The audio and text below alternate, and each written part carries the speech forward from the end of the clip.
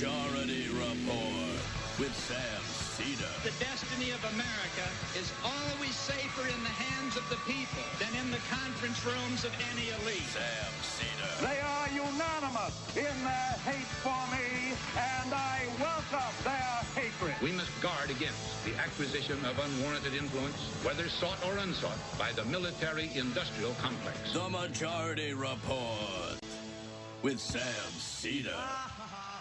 Ever get the feeling you've been cheated?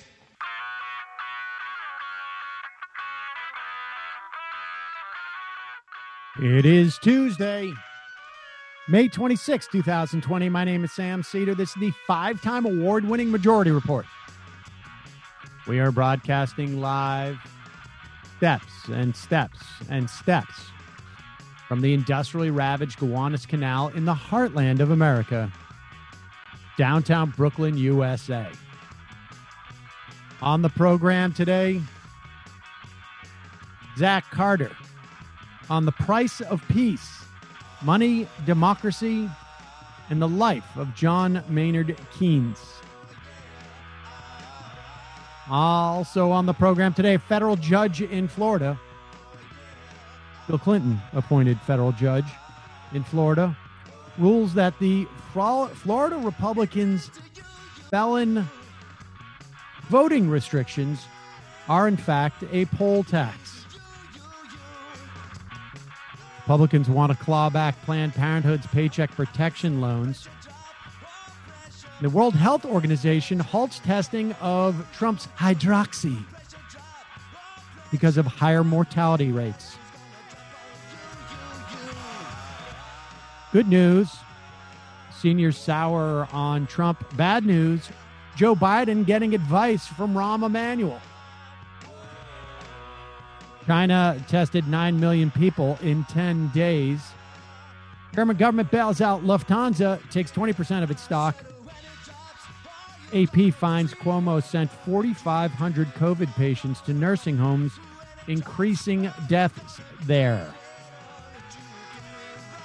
All this, your phone calls, your IMs, and more on today's Majority Report.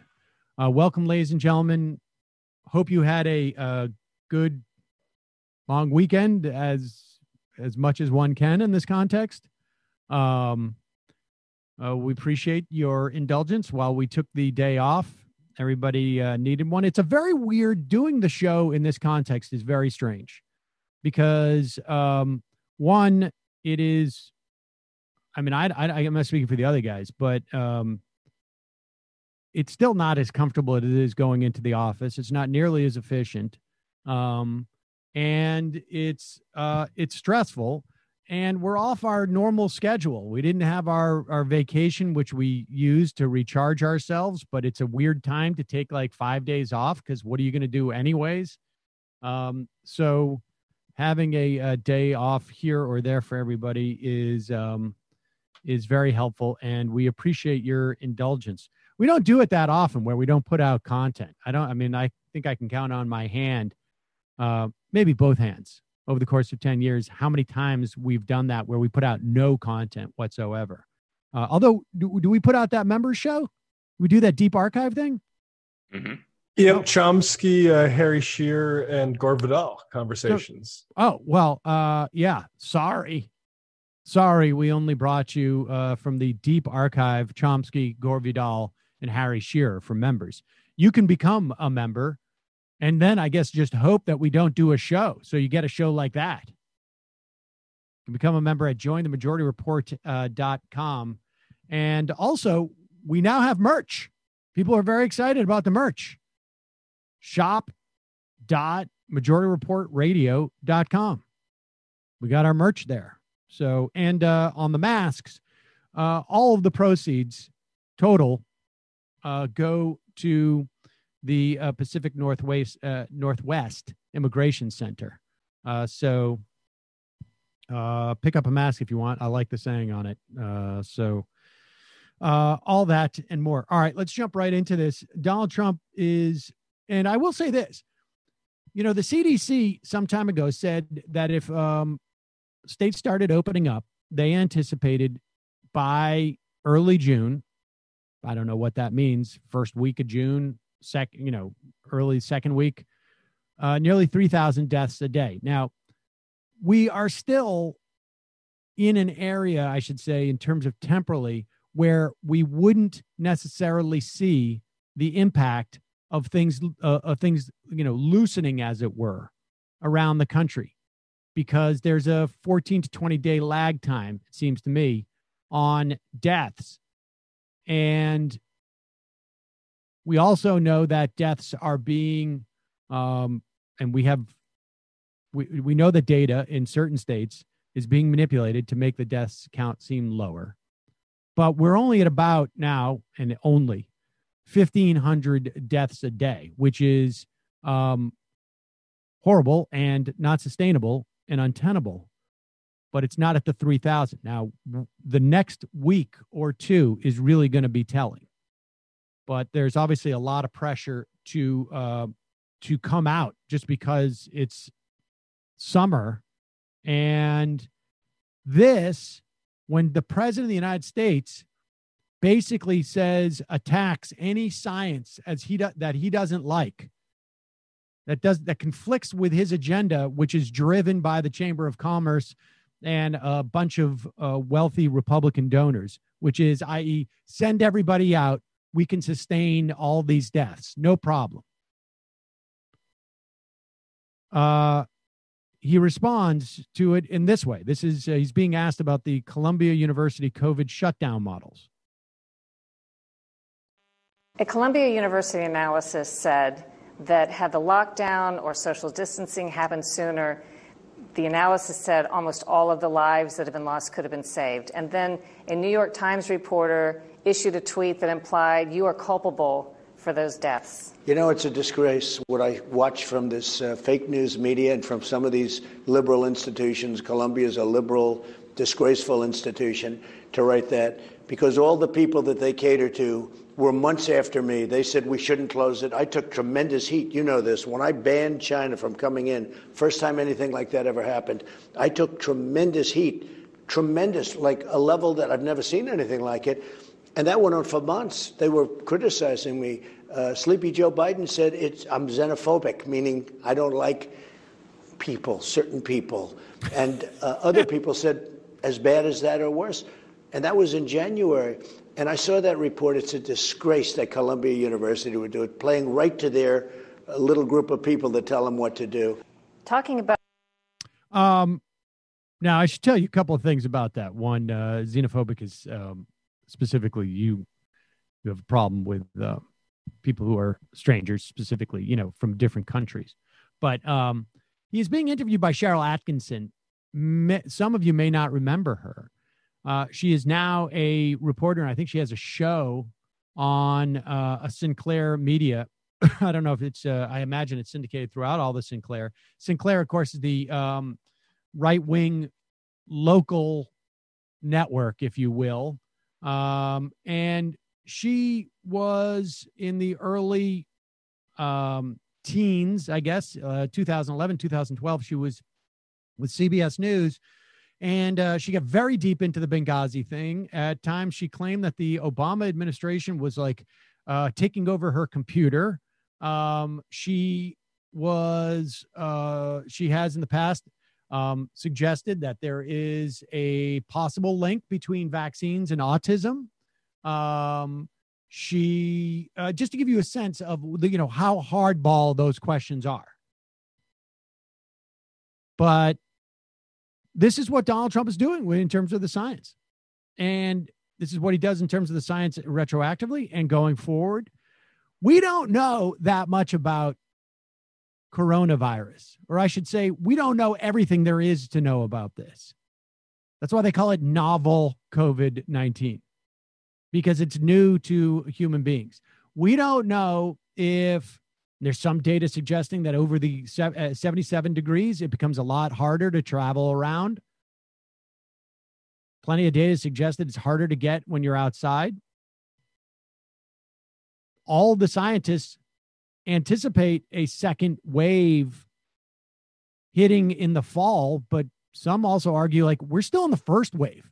It's just that we're choosing to ignore the 1,500 deaths a day. But understand that this is all a political decision by Donald Trump,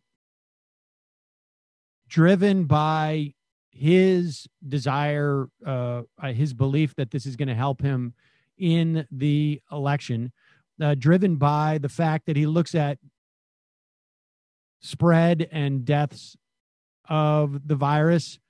And if you were to look at blue states, ones that Clinton carried by big numbers versus ones that Trump carried by big numbers, less in the red states, of course, because it's less dense. To the extent that there's outbreaks there, they tend to be, and this is the true of blue states too, they tend to be amongst people living in poverty or people with low income who are forced to actually not isolate and semi-quarantine because they need to go out and they need to do their jobs, or they're afraid of getting fired. They need the money. And Trump's calculation is my voters don't care about those people. And so we're just going to go forward as if nothing's happening. And my other constituency, Chamber of Commerce, and all these, whoever they are, the Koch brothers, the Mercers, whoever, are encouraging, open up. So that's where we are. Meanwhile, the other constant in our, where are we here? Do we have, he is on the line. Okay, great. All right, well, let's take a quick break. And when we come back, we're going to talk to Zach Carter on his new book. It's a big one. The Price of Peace, Money, Democracy, and the Life of John Maynard Keynes.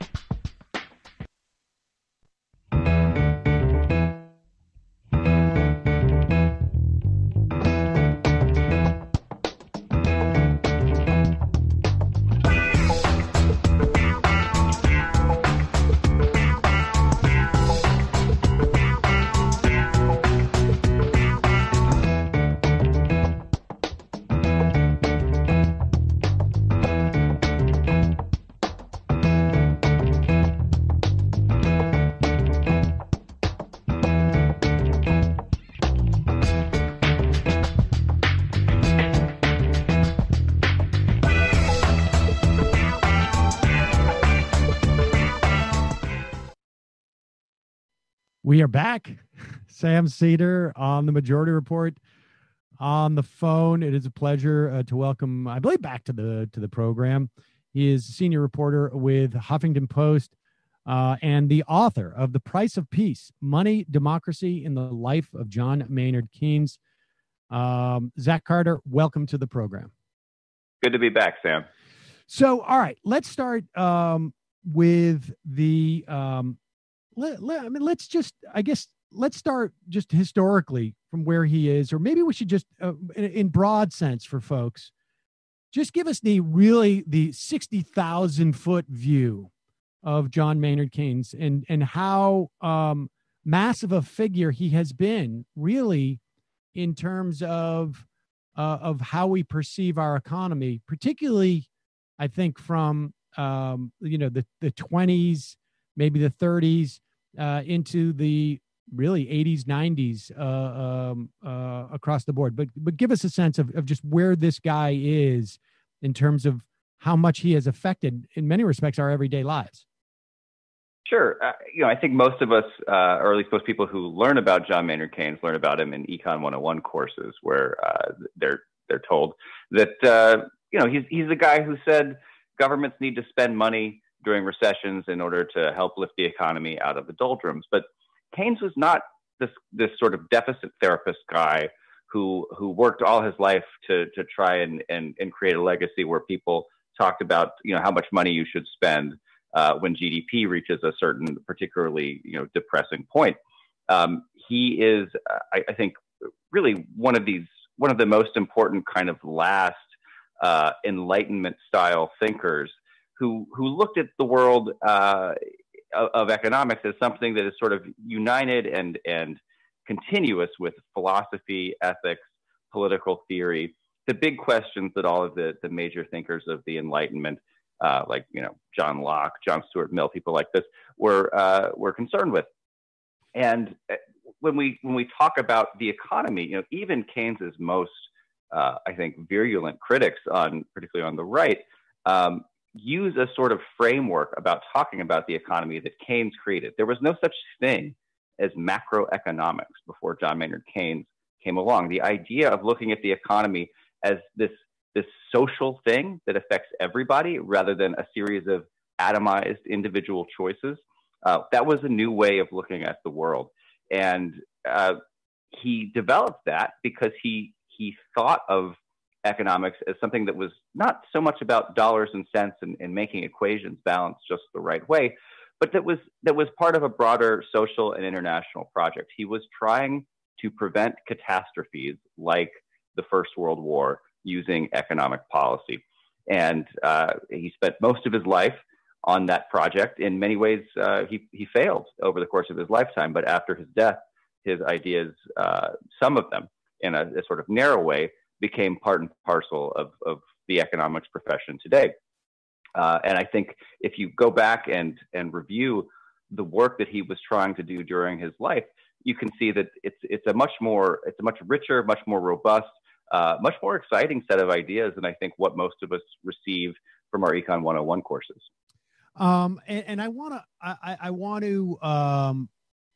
to come back to this idea of, in some ways, of like his, I think really developing the idea of a political economy in some way.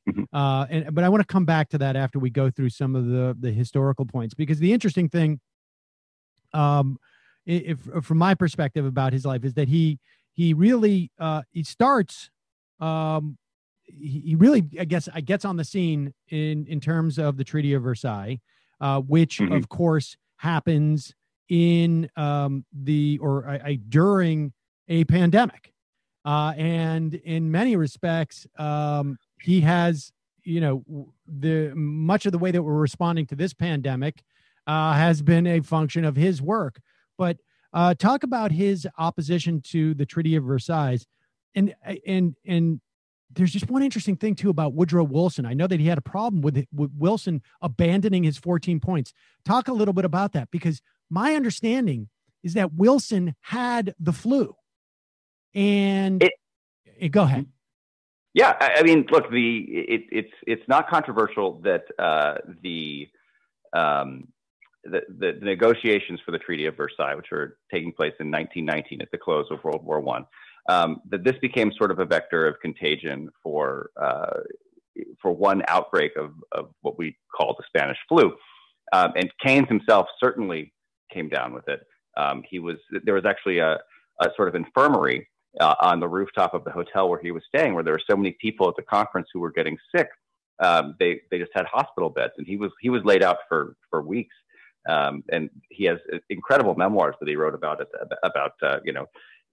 feeling terrorized by the impressions that the patterns on the wallpaper were making on his brain. I mean, he was having hallucinations. It was very bad. We don't know if Wilson had the flu or not, but there is certainly evidence that he was behaving erratically, and we know he got sick. So there's certainly a case to be made that Wilson and Clemenceau George Clemenceau, who was the French prime minister who was at the talks with him. Both came down with it at different times. We don't know exactly how severe their strains were. The Spanish flu seemed to sort of, evolve over time. So there were some strains that were more virulent than others. But Wilson certainly was never the same person that he was during World War I when he came back after the negotiations for the Treaty of Versailles. He eventually had a series of strokes and became totally incapacitated for the final years of his presidency. So with Wilson, it's not clear. Did he have the flu? Did he have some strokes, some sort of minor strokes? Did the flu set off a series of strokes? There are medical professionals who still argue about this, and I don't feel qualified to give a certain judgment one way or the other.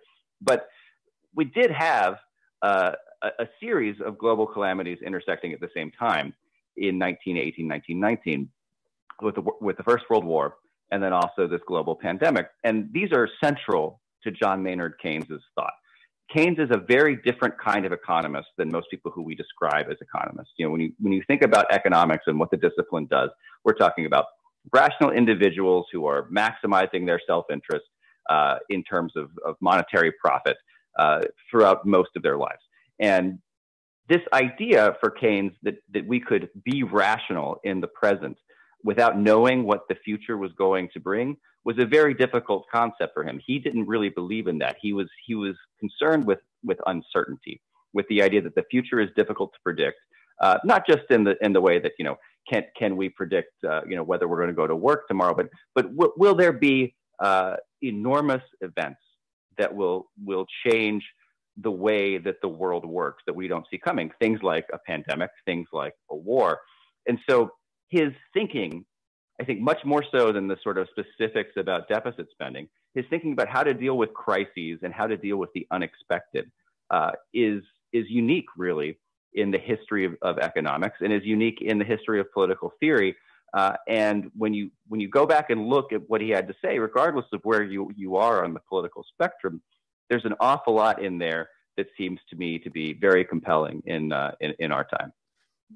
And so he was an opponent of the Treaty of Versailles and felt that it was that ultimately what came out was just far too harsh of treatment for Germany.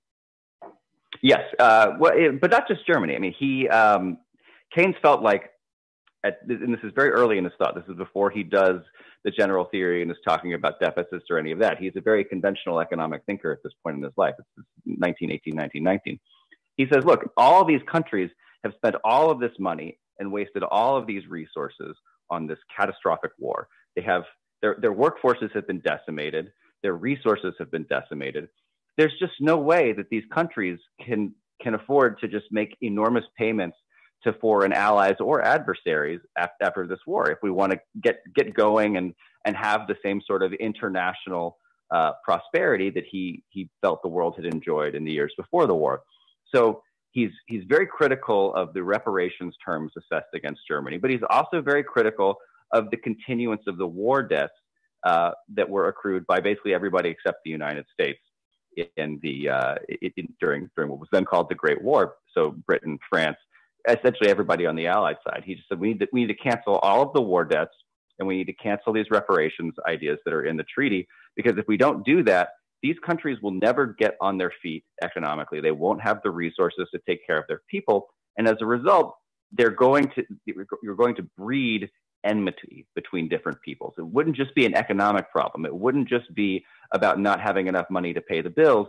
People in one country would start hating people in another country, and you would set the world up for dictatorship and war. So he was concerned about international harmony and about domestic stability. He was not concerned about making sure that accounts were paid. He felt like that was a silly priority to become obsessed with when these other big problems were lying in wait.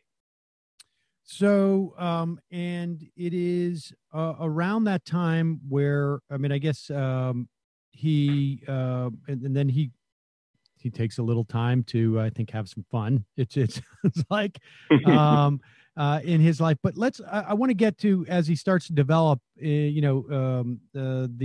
sort of like broad principles of I guess Keynesianism, the idea of a macroeconomy, the relationship between money and finance to the real economy, and the idea that macroeconomy must be managed for the good. I mean, how did he define that? So Keynes came of age at Cambridge University at the turn of the 20th century, and he was not principally an economist. He was a philosopher. He fell in with this set of ethics and politics thinkers around a guy named G.E. Moore, who's one of the most important political philosophers or ethical philosophers of the 20th century, and they were concerned with this vision of the good life. They thought, what is it that you want to do with your everyday existence, with the arc of your time in the world? And they said, look, there are these sort of indissoluble, wonderful experiences that make up part of a good life, whether it's just appreciating a great piece of art, whether it's falling in love, whether it's enjoying a good joke. These are the things that you cannot break down into component parts. You want to maximize the number of these wonderful experiences in your life. And he came to believe that social harmony was something that could be achieved when everybody got to enjoy those experiences. This was very much a vision of the good life that was born of the British leisure class at this period in time. This is Cambridge University. These are not people who are, scraping to get by on meager wages in industrial factories. They are very well-to-do academics talking about art and ideas all the time. But he thinks that this is something that can be shared generally by the public, and he starts trying to figure out what the tactics are, what sort of strategies you could put in place to make sure that the abundance of the 20th century, which he believes we just never had this level of pure material plenty in the history of the world, to make sure that abundance is distributed in such a way that people can enjoy the kind of life that he had at Cambridge at the turn of the 20th century. So he falls in with this group of artists and intellectuals called the Bloomsbury Set in London a few years after he's graduated, and he really tried. This is a group of people like E.M. Forster, like Virginia Woolf, very famous artists and writers who travel all over the world. They're hanging out with Pablo Picasso in Paris and Gertrude Stein and this big international milieu of sort of progressive intellectuals, let's say. And Keynes is very much part of this world, but he is also part of the very stuffy, buttoned-down British Treasury world as well. Once the war breaks out, and so after the war, he makes a lot of money off of that first book. It sells very, very well. The Economic Consequences of the Peace, his critique of the Treaty of Versailles, that makes him a wealthy man. And so he starts doing a lot of the things that not only well-to-do people at Cambridge University does. He starts going off and doing fox hunting and all this crazy British aristocratic stuff. But he never loses sight of this vision of a society doing all of these things together. And that puts him at odds with the rest of the economics profession, where scarcity is really the sort of fundamental underlying principle. There's not enough stuff to go around. Economics exists in order to maximize how much we can produce at any given point in time. And Keynes comes to believe that that's not really the central question. The question is about distribution and social stability, not production. And I think even today, decades after Keynes was writing, that idea that economics is fundamentally about distribution rather than production is a very radical idea. If you are thinking about economics in terms of inequality, you're going to make different choices than you are if you're thinking about economics in terms of just sheer productive capacity. And I think pretty much everything that he did from the Treaty of Versailles going forward was an attempt to make sure that societies felt like they were part of the same project, that they would cohere, that people would want to work together to make the things that society needs in order to go forward, that they would not feel enmity towards each other, that they would not be set against each other in ways that, I think it's pretty obvious in the United States, at least, we've been set against each other over the last few years. So that fundamental difference in perspective, that the economy should be measured on the how many people are involved rather than what is produced, in terms of getting the benefits of that economy, is that big sort of bright line that that carries through. Yet he called himself a liberal socialist, or he subscribed to liberal socialism. Explain that, and let's talk a little bit about how those principles would fit into today's context.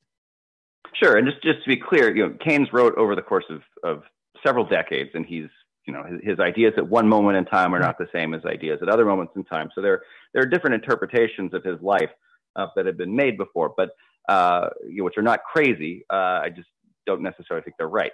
And with the question of socialism, at times Keynes is very dismissive of it. He says that this is a silly project that makes very little sense. But he spends much of his time trying to develop what he calls a liberal socialism. He has a sketch that he writes in the 1920s called Prolegomena to a New Socialism.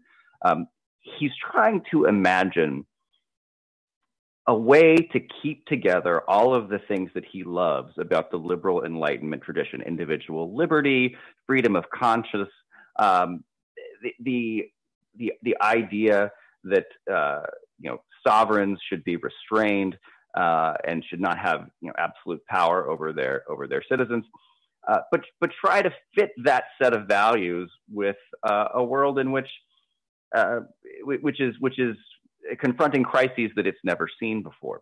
And so he comes to believe that the state is the only real vehicle that can provide the stability that people need and the financial security that people need, because markets, as they're understood at that point in time, are easily corrupted by uncertainty. And by uncertainty, I mean the inability to see what's coming forward, and the ability to become sort of collectively depressed by your prospects for the future. I think it's a very easy concept to understand when times are bad, but it's very difficult to understand when times are good. And the economics profession has often sort of just defined good times as normal, so that the bad times are sort of like an aberration or an exception or an asterisk to what to the way the world works. But at a time like now, we don't know when the pandemic is going to abate. We don't know when people are going to feel comfortable going out and shopping again. We don't know when it's going to be safe to go out and shop again. There is a tremendous amount of uncertainty over the future. And under those conditions, I think people have a tendency to sort of retrench, to save, to protect themselves and hope for the best, rather than go out and do the things that an economy requires in order to produce the abundance that enables the shared prosperity that Keynes was so enamored with. So if you don't go out and spend and do all of that stuff, you end up with an economy that just keeps shrinking. And I think for Keynes, this psychological problem was central to human beings. This was something that affected us at all times, not just in the middle of a crisis, but it was something that we were susceptible to at any moment in time. And so you needed some sort of steady hand to steer the ship and say, okay, we're going to make sure that no matter what happens, you're going to be okay. And if you don't have that steady hand doing that, then people are prone to all sorts of outbursts of rage and irrationality. He didn't have a particularly generous view of working people. He was often very dismissive of the ideas of the proletariat and things like that you would see in more radical thinkers like Marx. But by the end of his life, he was saying, we really need to socialize British medicine. He was the financial architect of the National Health Service and one of the most important political stewards of that project. It probably wouldn't have made its way through British Parliament had Keynes not sort of lent his prestige to it when he was meeting with lawmakers and talking about what an important project this was. So he's not just a deficit therapist. He's somebody who is willing to do very radical things politically, but in pursuit of, I think, fairly conservative goals. He's trying to prevent social unrest. I think he would have been very frightened by the revolutionary rhetoric of the Bernie Sanders campaign, for instance. But he may have actually found the Sanders campaign a little bit too timid on its policy platform. Right. So the impetus for his notions of government participation in the economy and the breadth and the depth of it, it's not a function of his belief that we need to democratize anything. It really is just simply a function of this is the most efficient way to achieve a goal. So there's maybe a shared goal, but the process part of it is a little bit more, I guess, centralized, if you will, in terms of who gets to decide what that goal is. But that government is very often the best vehicle to deal with the macro economy, I guess. Well, to be clear, Keynes's views shift over time. So his most dismissive, sort of nastiest things that he has to say about like the working class are from the 1920s. By the 1940s, he's a much mellower fellow. So I think he does want to democratize the elements of the good life in Bloomsbury, but he doesn't necessarily think that the working class, as it existed in the 1920s, was a set of people who were particularly receptive or interested in it. By the 1940s, he has a totally different view and thinks that the success of new mediums like radio, for instance, which hadn't existed in the World War, that this had enabled people to appreciate new forms of things. And he starts talking about opening community theaters in every single neighborhood of every single town in Britain. So he does become, I think a small d Democrat eventually. But I think for much of his life, he's really concerned with this sort of Edmund Burke-like sense of social stability, that you want to avoid revolution. And the easiest way for the people on top to avoid revolution and to make sure that the nice things that they like about their lives are not upended is to throw not just some crumbs, but some real security to people who are not on top, because that will keep them from revolting. Do you think, and I want to go to sort of like, the sort of the Keynesianism without Keynes and what happens then, but do you think that he had a blind spot in terms of the idea that that dynamic where, the wealthy have the good life and that they should see it in their best interest to make sure that other people have at least a pretty good life to create that stability, sort of, I guess, missed. I mean, there seems to me to be a quality of like, no, it's not good enough that I have a good life. It's that like the dynamic between me and the rest of society has to be dramatic enough that for me to feel satiated, that there's a quality of like, it's not enough that I have $100 million. I need to have $50 billion or something, which, there's no human being who can spend that kind of money. Right. I mean, Bezos has said, like, I guess I'll have to do space exploration just to burn some of that cash or something. Was that do you think he could have conceived of that type of wealth disparity? It's a remarkable thing that a man who is as brilliant as John Maynard Keynes had, in many ways, I think, a very naive view of not necessarily human beings more broadly, but certainly of the wealthy. And he genuinely believed that people wanted to enjoy life the way he had enjoyed it at Cambridge and in the Bloomsbury set. Will you just explain the Bloomsbury set? Why would you want to give up? Go ahead. We just expand a little bit on the Bloomsbury set. It's sort of like hippies, sort of, right? I mean, sort of like free love, like the summer of love. Yeah, so it's sort of like turn of the century British hippies, I think. I mean, look, these people are they're artists and intellectuals and philosophers who are constantly swapping lovers.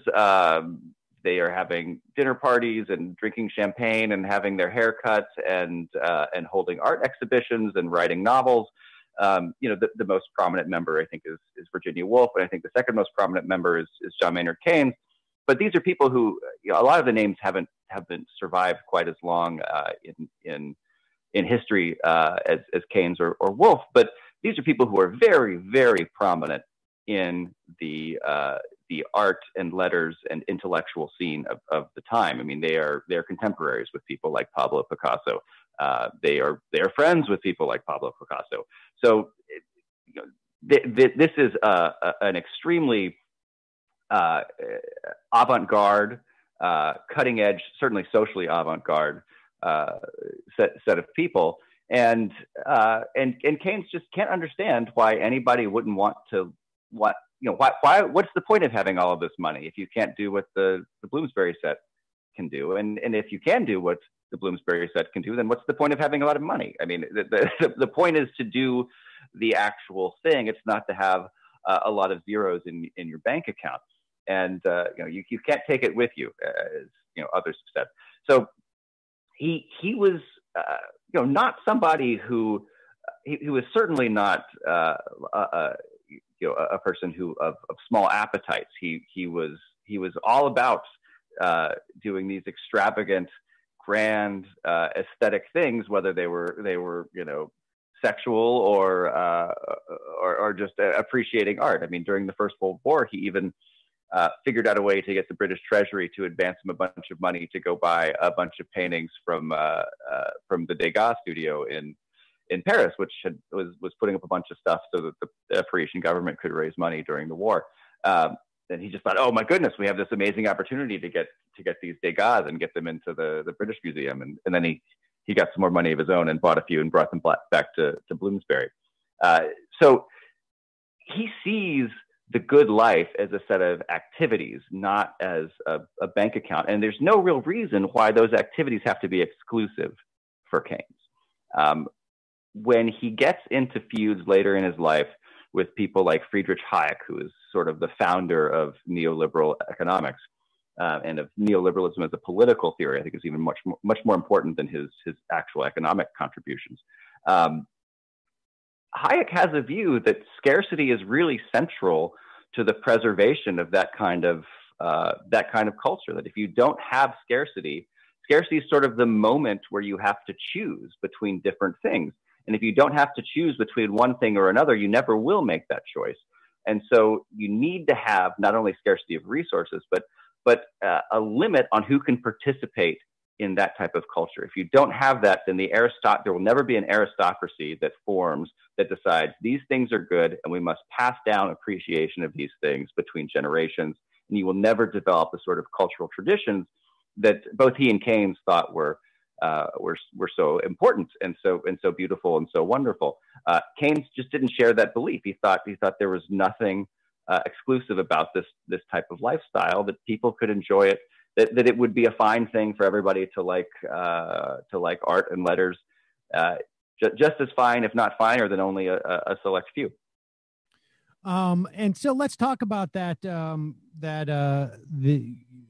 battle that begins very close to, I guess, more or less upon Keynes's death. I mean, I think that's probably more coincidental because it's really about after World War II when guys like Hayek go to Mont Pelerin and develop a competing theory of economics that was based on basically what you just laid out for us. Neoliberalism was, it ostensibly is just about markets, but it also pushes this notion that really there is a role for government and it should really basically promote the interests of a very narrow few that will ultimately benefit everybody else, as opposed to pursuing benefits for everybody. Talk about that, the sort of the dual, I guess, the competing philosophies, and when neoliberalism, maybe you would agree, wins out at one point, sometime in the 80s and 90s. Yeah, so I mean, Hayek and his most sophisticated colleagues in the neoliberal movement, which begins in the 1940s, as you note, they don't think that markets are the sort of like natural state of affairs that governments then supervene on after the fact to redistribute things through taxes. They think that markets are things that are constructed by the government, and they're constructed to do specific things, and how you construct the market matters quite a bit. And so Hayek and his contemporaries, I mean, they feud. I mean, there's not one specific narrow conception of neoliberalism. There are all kinds of different people, some much more, I think, distasteful to contemporarize than others. I mean, there's some very virulently, openly racist strands of this movement, which I don't think it'd be fair to tar Hayek with.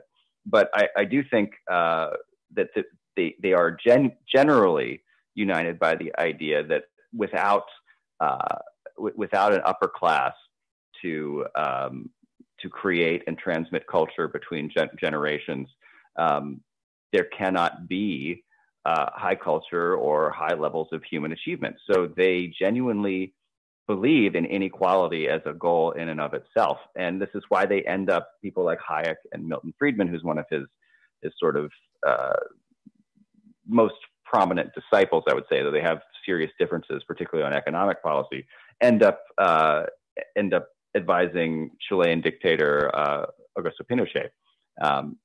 The idea that someone is a brutal dictator is not great to these guys, but they would rather see, I mean, Hayek is very explicit. He says he'd rather see a dictator with what he calls liberal inclinations than a democracy without liberalism. But the liberalism that he's talking about is not the liberalism of the Democratic Party in the 1960s or 1980s or even today.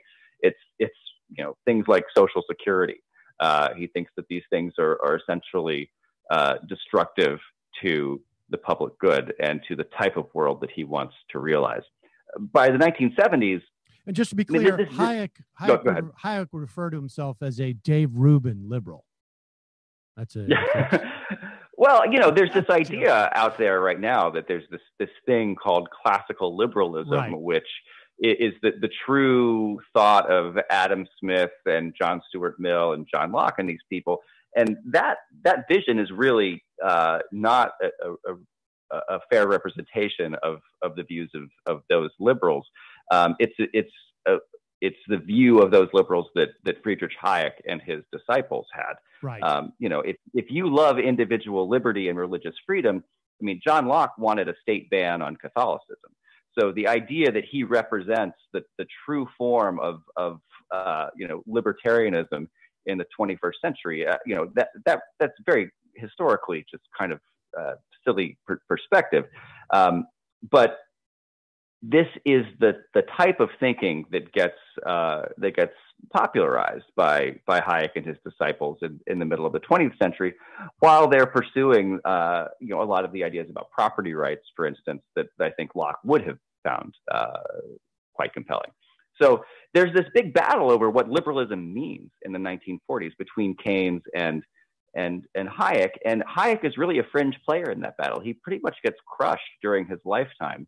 And people don't have a lot of, there's just not a whole lot of respect for him outside of the sort of aristocratic fringe of American politics. In Europe, he's totally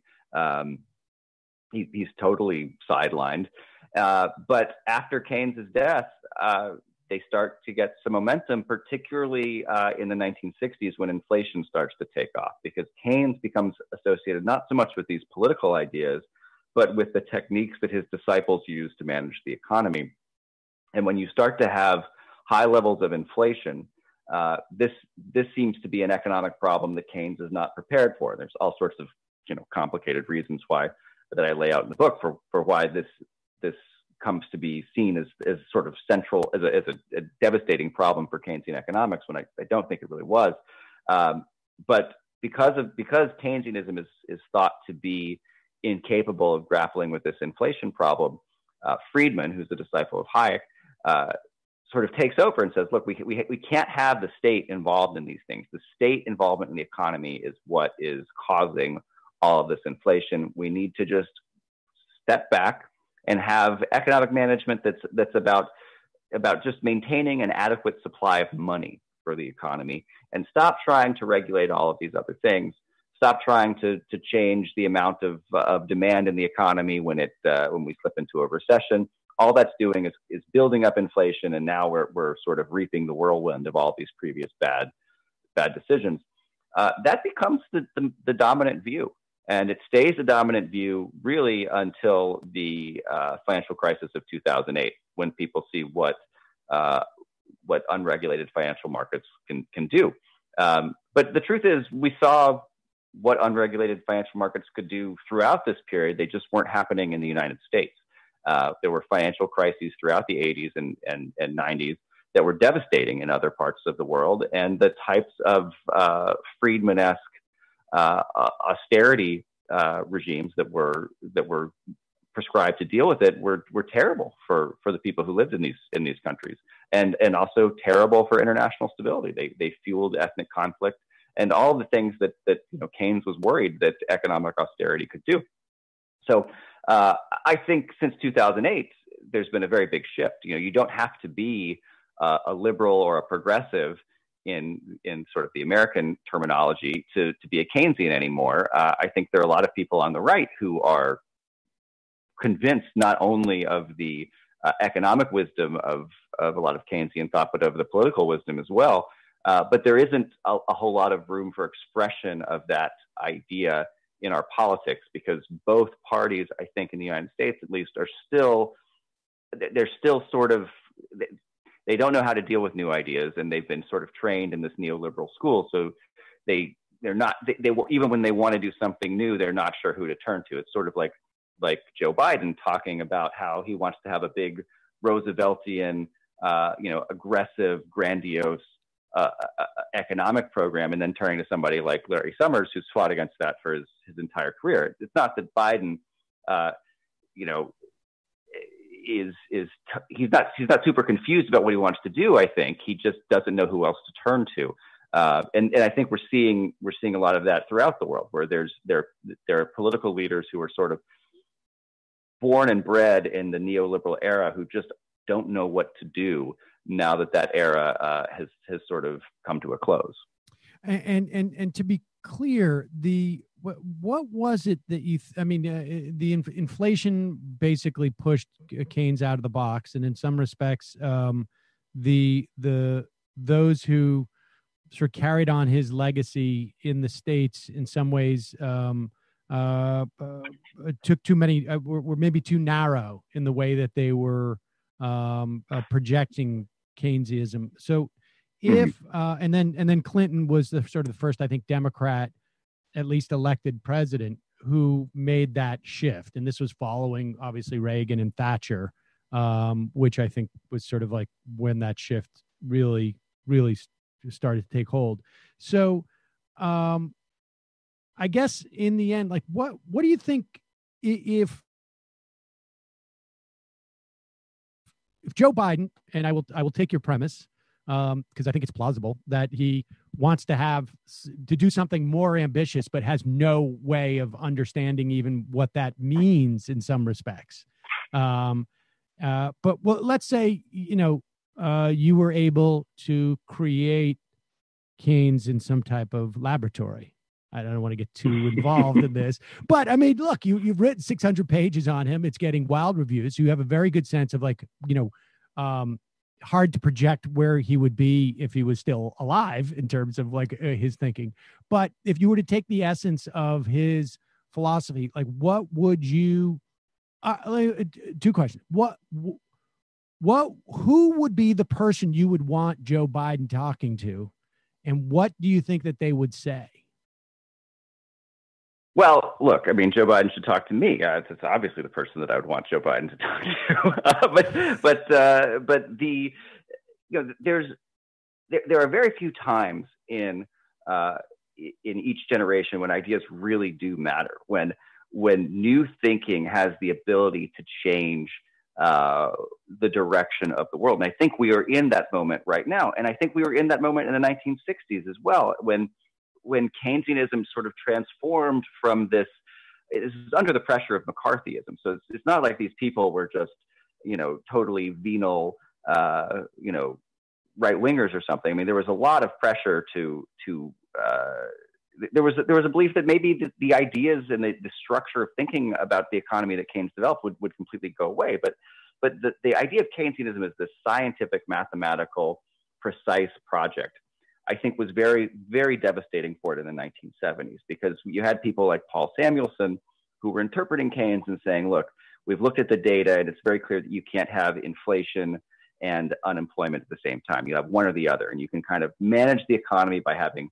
more unemployment or more inflation, but not both at the same time. So when you end up with both of them at the same time, it's devastating to the intellectual legitimacy of this project. I think by the time Clinton comes around, I don't necessarily think Bill Clinton is somebody who is sort of dyed in the wool as a neoliberal. That's just the intellectual hegemonic character of the times. This is considered science by the economics profession. All of the experts are saying this is the way the world works. And right now, all of the experts are kind of acknowledging they don't really know the way the world works. I mean, if you go back and read some of the stuff that Larry Summers has been saying, I mean, he's been trying to make up for some of the more damaging aspects of his legacy, but he's saying, everything that we did before was wrong, and we have to come up with a new way of approaching it. I think there are a lot of advisors to both the Bernie Sanders and the Elizabeth Warren campaign who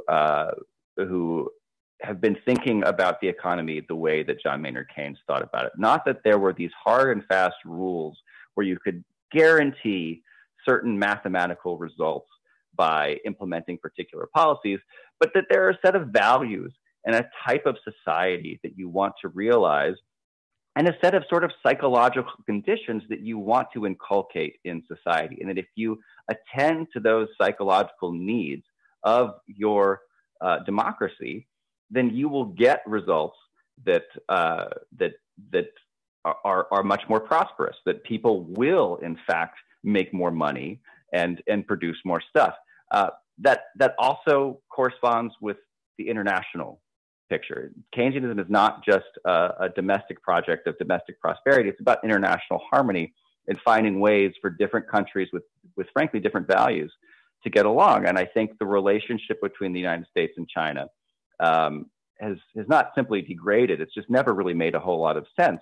And finding a way to, I think, decoupling may be too strong a word, but finding a way to not keep escalating the conflict between these two countries politically, while finding a way to economically for each country to take care of their own citizens, I think is a very serious project. And I don't have clear I have a 12-point program to fix the relationship between the U.S. and China, but I think Keynes would have been able to say we need to have a harmonious way to exist together, and in order to do that, we need to take care of our people. And there are some basic tools that the United States has never really implemented fully. We don't have a functional healthcare system in the United States. The pandemic is laying that bare for all to see, but it was really clear before the pandemic arose.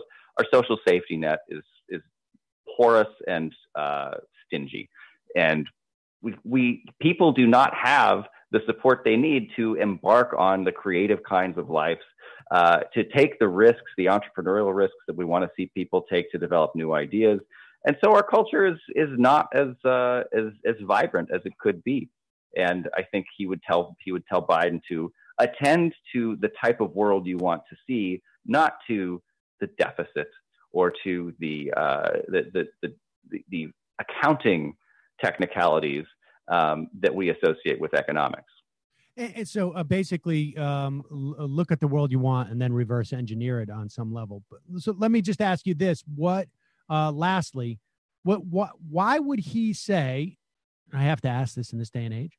Why would he say that socialism? And I know that's a fairly broad term, but what would his issue be with that as a process? I mean, because it sounds like, to a certain extent, many of the things that we consider to be socialism today, from a policy prescription, he would have no issue with, right? It's a very complicated word. It's just a very complicated word for Keynes. I mean, he was an anti-authoritarian, so he was this fierce critic of the Stalinist regime in Russia. He would not want to see gulags and things like that. He liked the idea of society being organized in such a way that people were able to realize a good life. So the policies that you need to organize that good life, he was fine with Social Security. He thought it was a great idea. There are people, including Milton Friedman, into the 1990s who were saying that Social Security and progressive taxation were pure socialism. Right. Is that socialism? I mean, most people today do not think progressive taxation and Social Security are socialism. But if it is, then Keynes is definitely a socialist, right? Does Keynes want every industry in the country to be nationalized and to be put under the direct authority of the president? No, he would not want that. So he would be thinking about how to create policies that engineer prosperity. He would not have been dogmatic about a particular way to organize prosperity. There are some regions of the economy where markets make perfect sense, and there are others where they don't make any sense at all. I think healthcare is a really clear example of that one. But he would not have been doctrinaire about this, which is one of the problems with the idea of Keynesianism as an economic doctrine. He was a very versatile thinker. He could move on his feet, and he changed his mind several times over the course of his life. So he would want society to address the problems of inequality and instability. He would have found those to be just disastrous, and he'd see those as an emergency that needed to be addressed with the same level of vigor and intensity that you would address, a foreign invasion in a war. And I think he would find it hard to understand why our politics look the way they do. Zach Carter. The book is The Price of Peace, Money, Democracy, and the Life of John Maynard Keynes. We will put a link to it at majority.fm. Thanks so much, and congratulations again on the book. It's getting great reviews, and I couldn't be happier for you. Appreciate you coming on. Thanks so much, Sam. All right, folks. We're going to take a quick break, come back with the fun half. Joining us in the fun half. In fact, she'll be joining us in just a moment to tell us what's going on her show. Will be Nomiki Konst. She will be here in just a moment. In the meantime, let me remind you. Oh, and let me maybe I'll wait for Nomiki to come on. But let me just remind you that you can support this program by going to jointhemajorityreport.com. When you do, you get not only the free show, but you get extra content almost every single day. On days when we don't do a show, maybe you get even better content because we go into the deep archives back when Janine Garofalo and I hosted this program on Air America Radio, and when we used to get amazing guests in studio because it was terrestrial radio with millions of people listening. So you can check that out. Also, AM Quickie, sign up for that. Totally free. Get in your box every day or however you listen to your podcasts. 6 or 7 minutes of the daily news. Check out our merch shop. And don't forget the Majority Report blend. You can get it at justcoffee.coop. Fair trade coffee, tea, or chocolate. Use the coupon code Majority. Get 10% off. And Nomi. Hi. Nice What's happening on your show this week? What's happening on my show this week? We are talking about the art of the smear and how ostracism has been used to silence dissent in its roots back in ancient Greece. What else are we talking about? I taped it a week ago, so I can't even remember it now. We have an interview with Lindsey Boylan, who is challenging Representative Jerry Nadler. He has been there for over 30 years, and he's only passed 3 pieces of legislation, and they were vanity pieces of legislation. So, the most unequal district in the country is the district that she is running to represent in New York. I mean, it's no surprise to us New Yorkers. So it's a good show. We're having a lot of fun on the show. I spoke to her a while back. I thought she was instrumental in pushing him to push for impeachment too. Yeah. Her inclusion in the race. And also tonight is Tuesday. That means it's the Michael Brooks Show, and you can check that out at patreon.com/TMBS or on YouTube, the Michael Brooks Show. Matt, who's on tonight? Do you know? I do not have the rundown yet, so no, but be a surprise, folks. Check it out. I actually know who will be on TMBS tonight because really? I was going to book this guest for the Majority Report. It's Dustin Guastella. Yeah.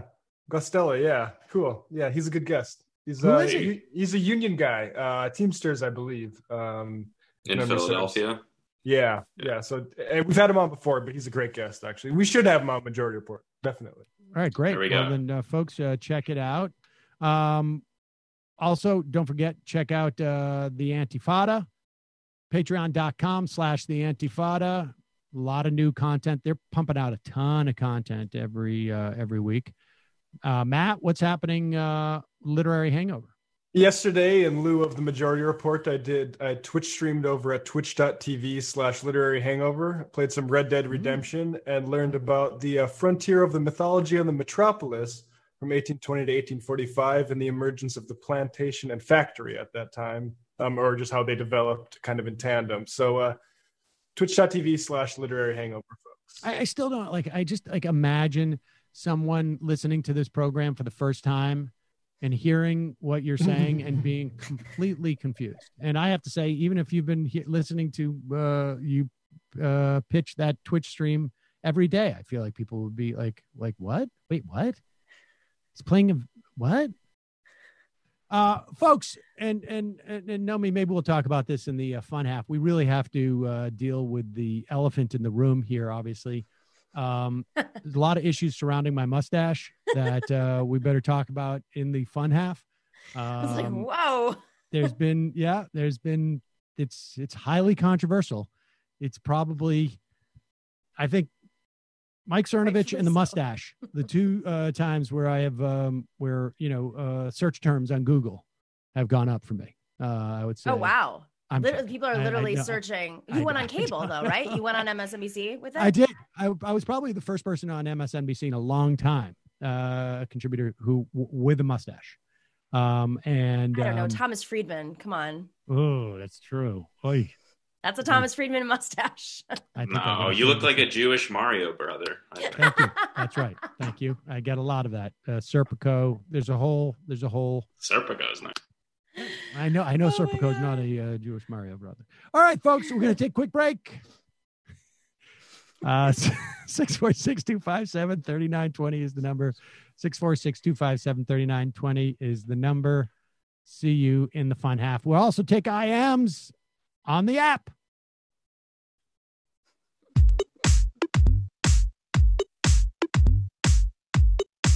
Left is best. Jamie and I may have a disagreement. Yeah, you can't just say whatever you want about people just because you're rich. I have an absolute right to mock them on YouTube. He's up there buggy whipping like he's the boss. I am not your employer. You know, I'm tired of the negativity. I'm sorry. I didn't mean to upset you. You're nervous?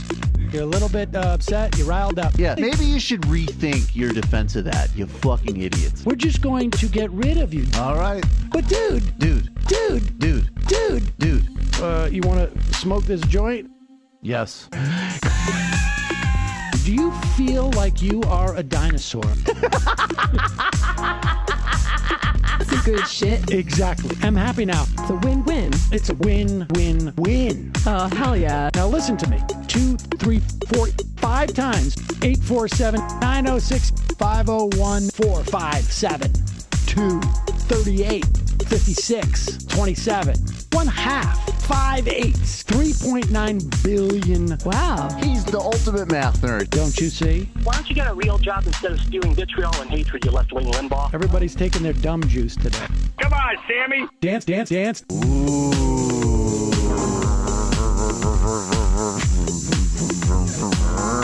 Rand Paul. I had my first post-coital scene with a woman. I'm hoping to add more moves to my repertoire. All I have is the dip and the swirl. Fine, we can double dip. Yes, this is a perfect moment. No.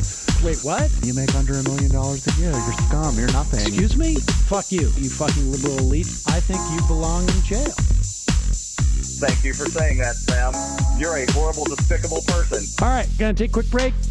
I want to take a moment to talk to some of the libertarians out there. Take whatever vehicle you want to drive to the library.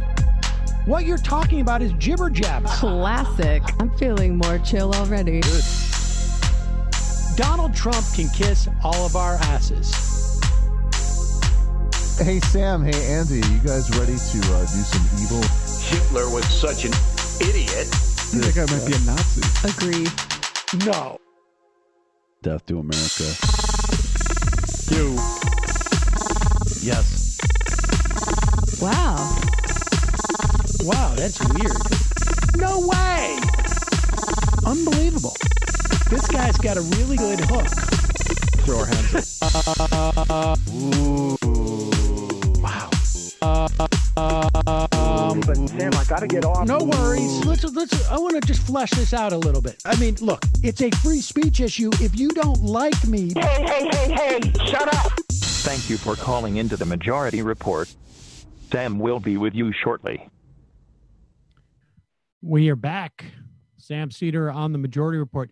Nomi, I hope things are going well for you down there in Arizona. It's getting a little hot. Settling in. Yeah. I have to go back to my apartment, though, and I'm trying to figure out the logistics there. Because, like, is it safe to fly? I mean, I still can't figure this out. My understanding about what's happening now in the airlines is that they have cut back a lot on the flights. So they're packing people in, and which, of course, is not what you would want to do. Right. In this type of situation. I don't know. I don't know. I don't know. I mean, my friend just flew, and granted it was international, but it makes you think a little bit about this, like coming off of a flight. So she flew to Greece to see her mother, and they put her, she's already had COVID in America. She had COVID. She got through it. She has her antibodies test. They took her off the plane, which was, very, maybe like a quarter full, maybe even a sixth full. And they put her in a hotel for one day until she got the test back. And they're like, "You're negative." She's like, "Yeah, I know. I had COVID." And then they forced them into quarantine for 2 weeks, and they have to check in on them. It's crazy. I know my sister is planning on coming cross country in, I don't know, a month or so. And before she goes to see our parents, she is going to self-quarantine for 14 days just to be safe. Yeah. I would get one of those shields, face shields. The class. Yeah. And also the mask. And then maybe, that's. Do the gloves help? I've been reading stuff lately. Like, it may not actually help to have gloves. It makes me feel better. I mean, it doesn't. I think they're certainly not going to hurt. But I think there's a sense that unless somebody has just sneezed on something, literally seconds before you touch it and go to your mouth with it, that surfaces aren't as big of a deal. In fact, the epidemiologist, I can't remember, Brendan, I never get his name right, so you can remind me. But the last epidemiologist we had on, I had asked him what were the transmission, what were the main vehicles for transmission? And he said there's three: air, and air. Yeah. So I think that we're starting to get that notion, but we don't know. But so let's talk about this for a moment, because this is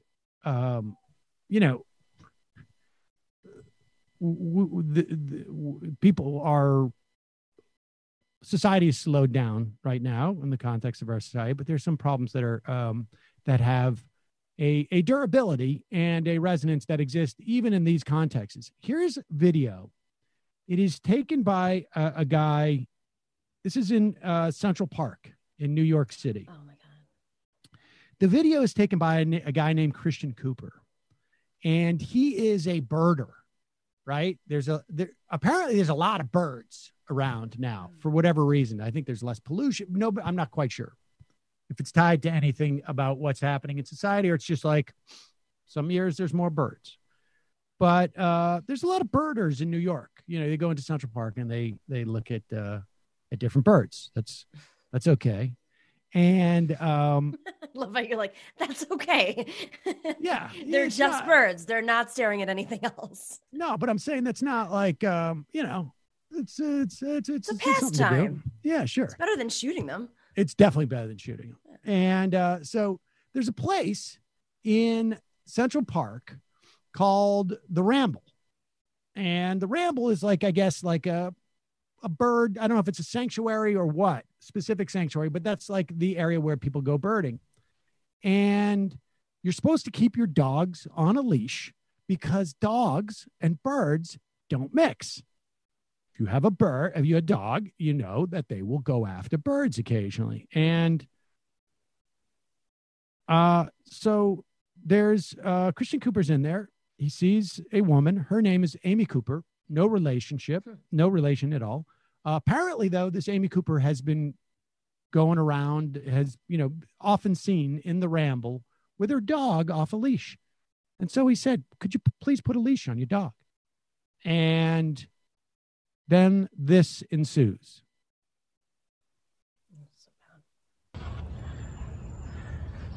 Would you please stop? Sir, I'm asking you to stop. Please don't come close to me. Sir, I'm asking you to stop recording me. Please don't come close to me. Please take your phone off. Please don't come close to And me. I'm taking a picture and calling the cops. Please call the cops. Please call the cops. I'm going to tell them there's an African-American man threatening my life. Please tell them whatever you like. Oh my God. Excuse me? It's a poor dog. Yeah, look at the dog. She's just like hitting him. Oh my God. I'm sorry, I'm in the Ramble, and there is a man, African-American, he has a bicycle helmet. He is recording me and threatening me and my dog. There is an African-American man, I am in Central Park. He is recording me and threatening myself and my dog. Oh my God, this dog. I can't watch it. I'm sorry, I can't hear you either. I'm being threatened by a man in the Ramble. Please send the cops immediately. I'm in Central Park in the Ramble. I don't know. Thank you. Yeah. And notice what he does. Thank you after she puts the leash on the dog. Now, this is, there's so many societal problems just within the confines of that video. But also, it turns out this Amy Cooper is, what is her job, Brendan? He works at Franklin Templeton Investments as she has a very convoluted title, but I'll pull that up right now. She is the head of Franklin Templeton Insurance Investment Solutions. Okay, so there's a lot of people, I think a significant number of people seem to be working under her, and she's making all sorts of advisory things. And the point being that she immediately, it's not, there's somebody there who's threatening me, right? Because that's like, okay, she's just being, a loon, and she's upset that she got caught with her dog off the leash. The guy is not moving near her. In fact, he's saying, don't come near me. Right. Because I don't want to get coronavirus. Yeah. So there's no real threat. It's quite clear. If that is the end of the escalation, as it were, there's obviously no threat. She knows this, but she also knows that as a white woman in Central Park, she can leverage the fact that he is black and if in the last time that she talks, she's talking almost as if she's literally being attacked. Yes, her voice was amplifying. Yes. She's nuts. She's got to be performance. It's totally it's performance. It's a narcissistic. Yeah. And if she knows this in that moment and leverages this, what is she doing in the course of her job in one of these big financial outlets? What is she doing in the rest of her life? What is she doing that what circles does she live in and work in that she knows that this is being videotaped and she's doing this and she's calling in to 911 in this situation? how much of her life experience tells her what her privilege is and what his is not, and what she can get away with. She's conscious of it. That's what's so crazy. She's manipulating the fact that she's conscious of her privilege. It's not like, I mean, not that there's ever justification for this, but it's like she's so aware of what she's doing and how the NYPD is going to respond in Central Park and exacerbating it with her voice, that it's all a manipulation. It's like a sociopathic manipulation of the situation. Well, I mean, do we know what happened? Do we know if the cops arrived? If this guy... I don't know if they arrived. I do know this, that she is on now CNN since the video came out, saying that her life is being ruined. Contemplate what happens if the cops show up, right? Thinking that a woman is being attacked in Central Park. Like, what could happen to this guy? And the idea that she's complaining about her life being ruined, she did everything she could to put this guy's, not only ruin his life, but to, I mean, a legitimate potential to end his life. Like, I'm being attacked. For a leash. She's in a mood and she doesn't want to deal with it. Yeah, it's murder by proxy, or attempted murder by proxy. It is so, I mean, this is like, it's like swatting. It's like swatting, but worse. Oh, I mean, I think she's going to have criminal charges pressed against her, because you can't just use the police as your personal conflict resolution thing by pretending you're being attacked. There is no definition of the word attacked where you could apply it to that situation. And then, you know, the bottom line is, for Black people, I would imagine particularly Black males, going through life, like, this is an implicit threat in all of these situations that white person might do it. I mean, this goes back, you know, this is the lynching dynamic. Yes. I don't like what you're doing here, and so I'm going to use the authorities to come and get you. And you can't breathe. You cannot breathe. You can't be in presence. You can't speak out of fear of she's in a testy mood and she wants to use this dynamic against him. I mean, what's really frustrating about this is it's like, there's all this reporting right now. She's so manipulative. She clearly understands, obviously, the NYPD has a racist history, but especially right now during Corona, they're targeting Black and brown communities, targeting people in ways that white communities are not being targeted for social distancing violations, for not wearing masks, whatever, you know, the rules are right now in the city. And de Blasio is under pressure.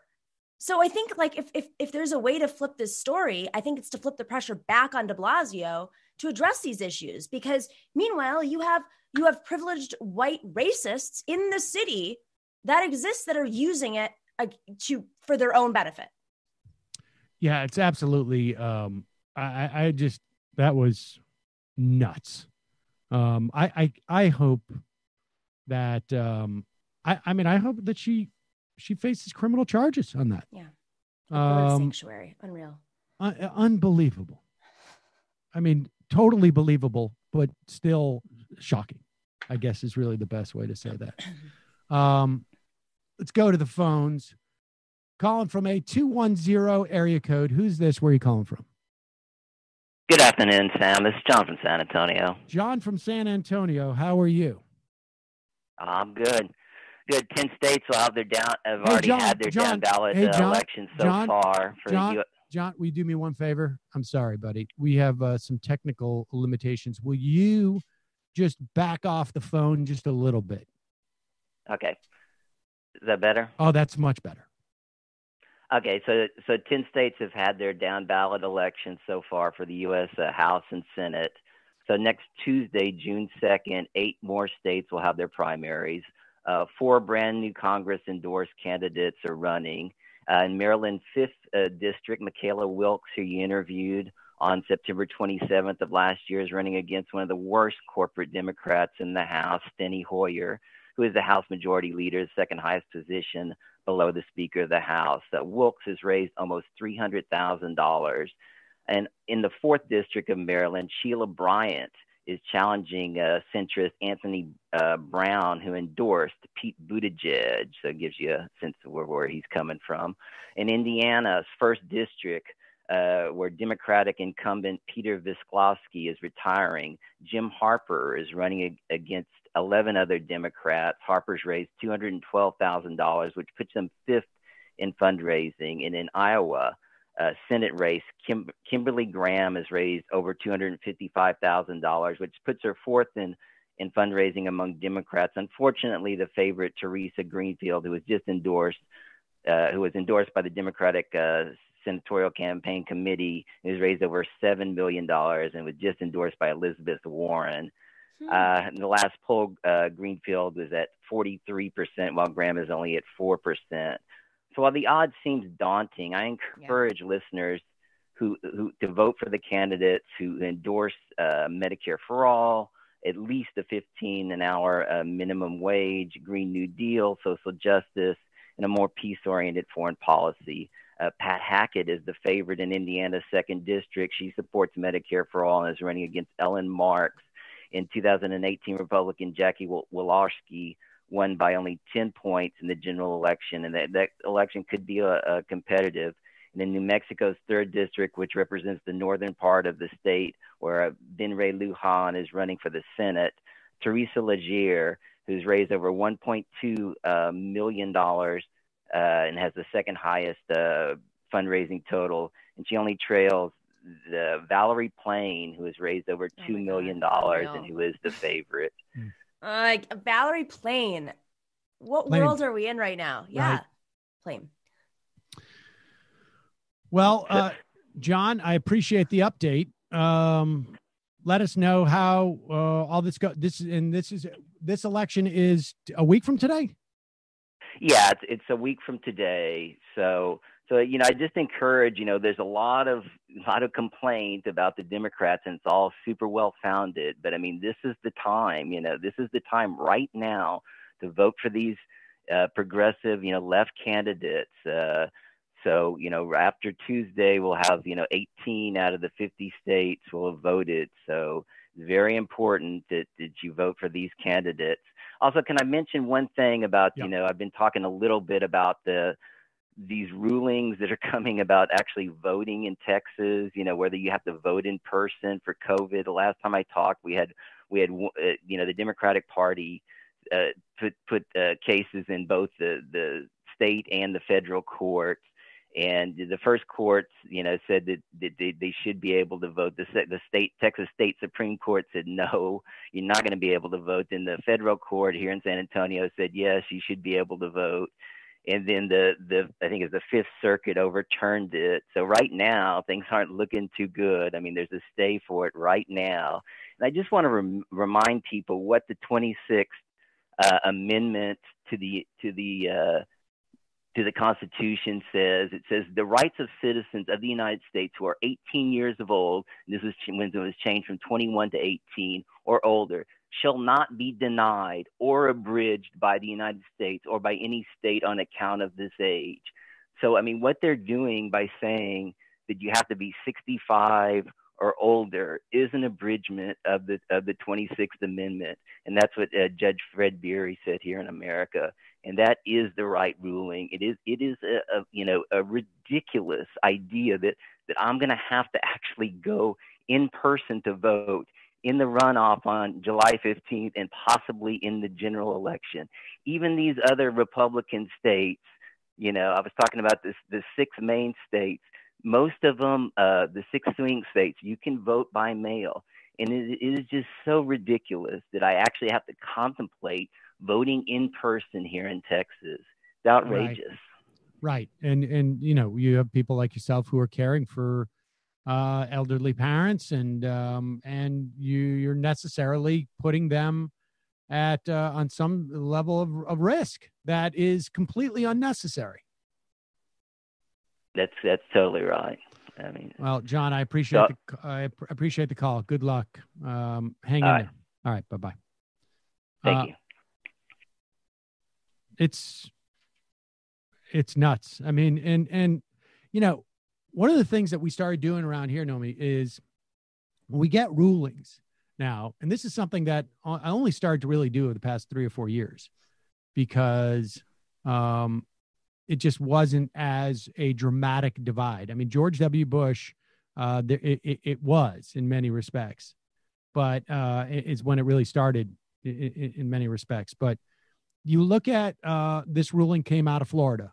People know the Florida story, where the voters of Florida voted by referendum to add an amendment to the Constitution, I believe, the Florida Constitution, that said convicted felons who have served their time and are now out of prison, they have their voting rights restored. Right. They've served, they have done what society has demanded of them, right, in terms of serving their time. They come out, their voting rights are restored. That doesn't seem terribly, revolutionary in any way to me. This is 2018, right? Yes. And the Republican legislature tries about 4 or 5 different ways to undo this. Of course. The last one that they did was basically say, your vote will not be restored until you have paid off all fees and costs incurred by the government to try you and to imprison you. Now, there is no system in Florida. There's no way to go online, let's say, and look like, do I owe money? Right. Like this is not something that they have in any way sort of contemplated in the past. It is obviously a way to inhibit these folks from exercising their right. And a federal judge, Robert Hinkle, of the district court in Tallahassee, and we'll go to an appeals court, I bet, after this, wrote that by conditioning felons' voting rights to fees that fund the routine operations of the criminal justice system, it effectively creates a tax by any other name. And I think it's the 24th Amendment of the Constitution. I believe it's 24th. If it's not, forgive me. Says that you cannot institute a poll tax on voters. And so the judge granted a permanent injunction to civil rights groups that challenged the law as discriminatory for the majority of felons. Apparently, many of those folks are indigent. Like I say, the state's going to appeal. But much of Sunday's ruling is built on a previous ruling by the United States Court of Appeals for the 11th Circuit in Atlanta, which would hear any appeal. So there's good reason to believe, but again, you don't know which judges.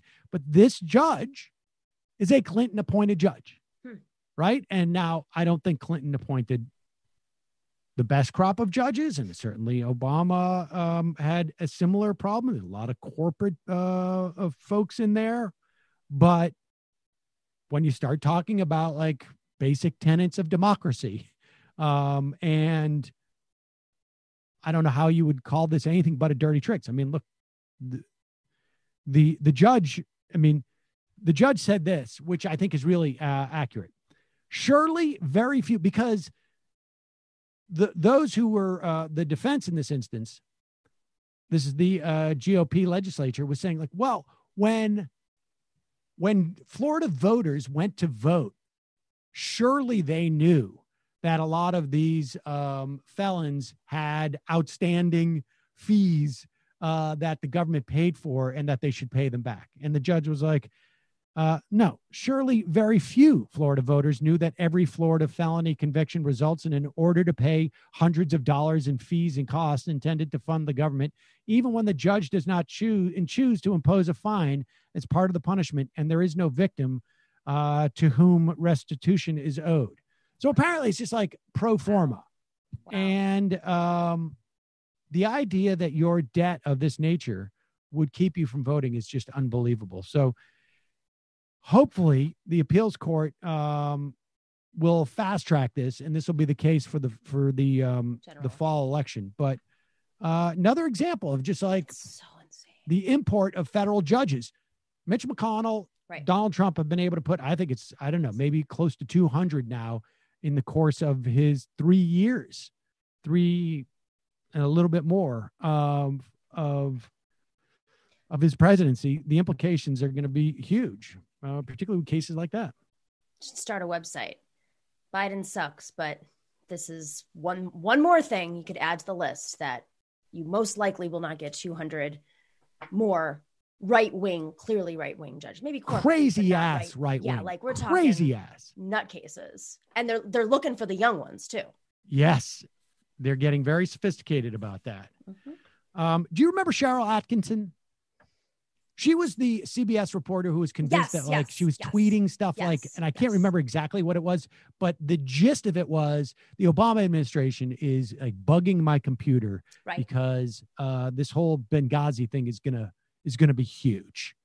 And so she landed on her feet at Sinclair Media. And naturally. And basically like the local version of Fox. These are the people who put the Swift Boat documentary. Powerful, because it's like all local media is owned by Sinclair now. And people don't realize it. They don't realize it. They also, I think, did the Clinton cash video. I think they played that. Well, anyways, she's got her own show now. And of course, she interviews the president. And part of Full Measure, that's the name of her show. And Donald Trump has the ability to, he is now talking, and this, I think, represents a little bit of a twist. Remember, like last week, it was Obamagate. It was a huge scandal brewing, but somehow Trump has already been able to defeat it. I still don't understand what it is. But what am I doing? I'm fighting the deep state. I'm fighting the swamp. And I said I was doing it, and I'm exposing the swamp. I think if it keeps going the way I'm going, and Ratcliffe is fantastic, if it keeps going the way it's going, I have a chance to break the deep state. It's a vicious group of people. It's very bad for our country, and that's never happened before. No one's ever been able to break the deep state. Never. There's this new book about this. I forgot what the reporter's name is. I'll look it up in a second. About how the right wing basically took the idea of the deep state from the left. And because, it's about the military industrial complex on the left. And it was, again, back to Bannon, like it was a Bannon decision to make this a central theme of his candidacy. So all these it was like whatever the version of bureaucracy was for the Bush administration, they've taken it to another level with the deep state. This is right. They made it. Yeah. Is this David Rode you're thinking of? I think so. Let me check my podcasts because I listened to it the other day. They have basically melded this notion of a sort of consistent structural.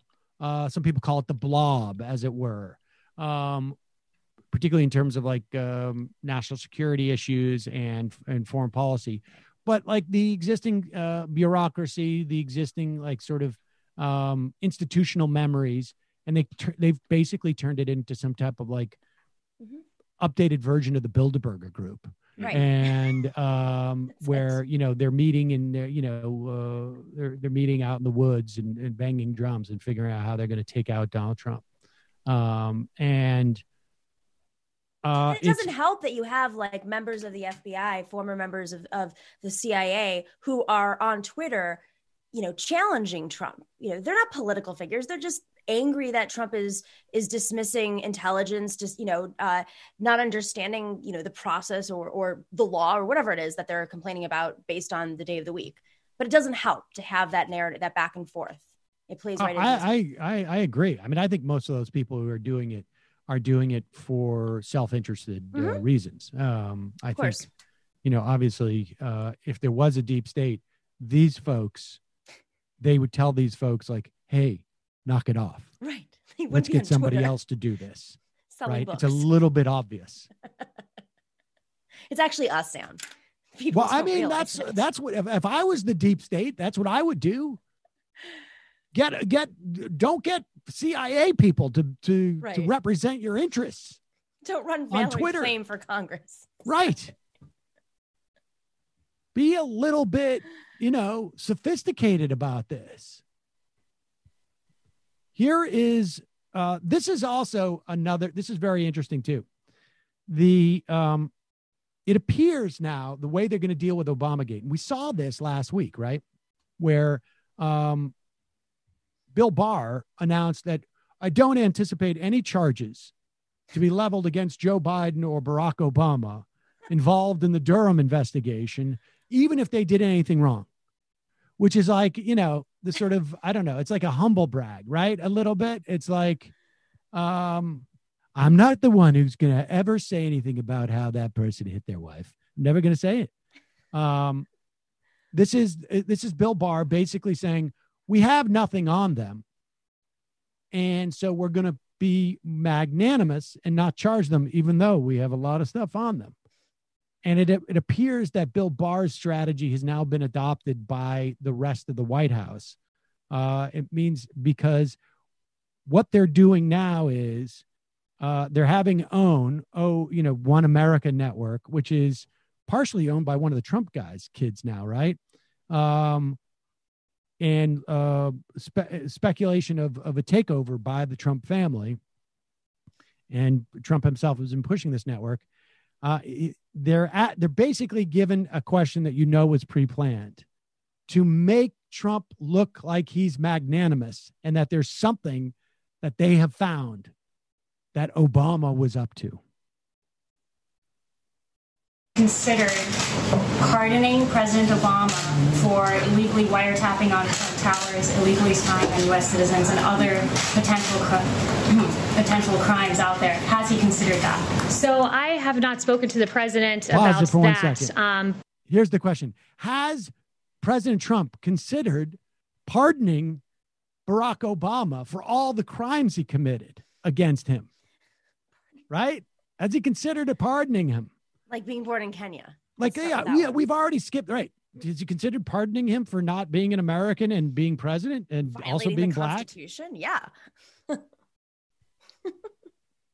I have not spoken to the president about that, but who I did speak to about President Obama and unmasking Michael Flynn were the men and women in this room. I haven't spoken to him on that specific point, have spoken to him about the matter generally, and I laid out a series of questions that any good journalist would want to answer about why people were unmasked, and all sorts of questions. And I just wanted to follow up with you guys on that. Did anyone take it upon themselves to pose any questions about Michael Flynn and unmasking the President Obama spokesperson? Oh, not a single journalist has posed that question. Okay. Flynn's name wasn't so masked. I would like to lay out a series of questions, and perhaps if I write them out in a slide format, maybe we're visual learners, and you guys will follow up with journalistic curiosity. So number one, why did the Obama administration use opposition research funded by a political organization and filled with foreign dirt to surveil members of the Trump campaign? Number two, why was Lieutenant General Michael Flynn unmasked? Not by the intel community entirely, but by Obama's chief of staff, by the former Vice President Joe Biden, by Susan Rice, by the Treasury Secretary. I mean, this is extraordinary. And, if it were political appointees in the Trump administration, I can guarantee you I'd have questions in my inbox right now, but apparently Obama's spokesperson does not. Why was Flynn's identity leaked in a criminal act? It is a criminal. I just wanted to say that Flynn's name was never masked. They didn't unmask it.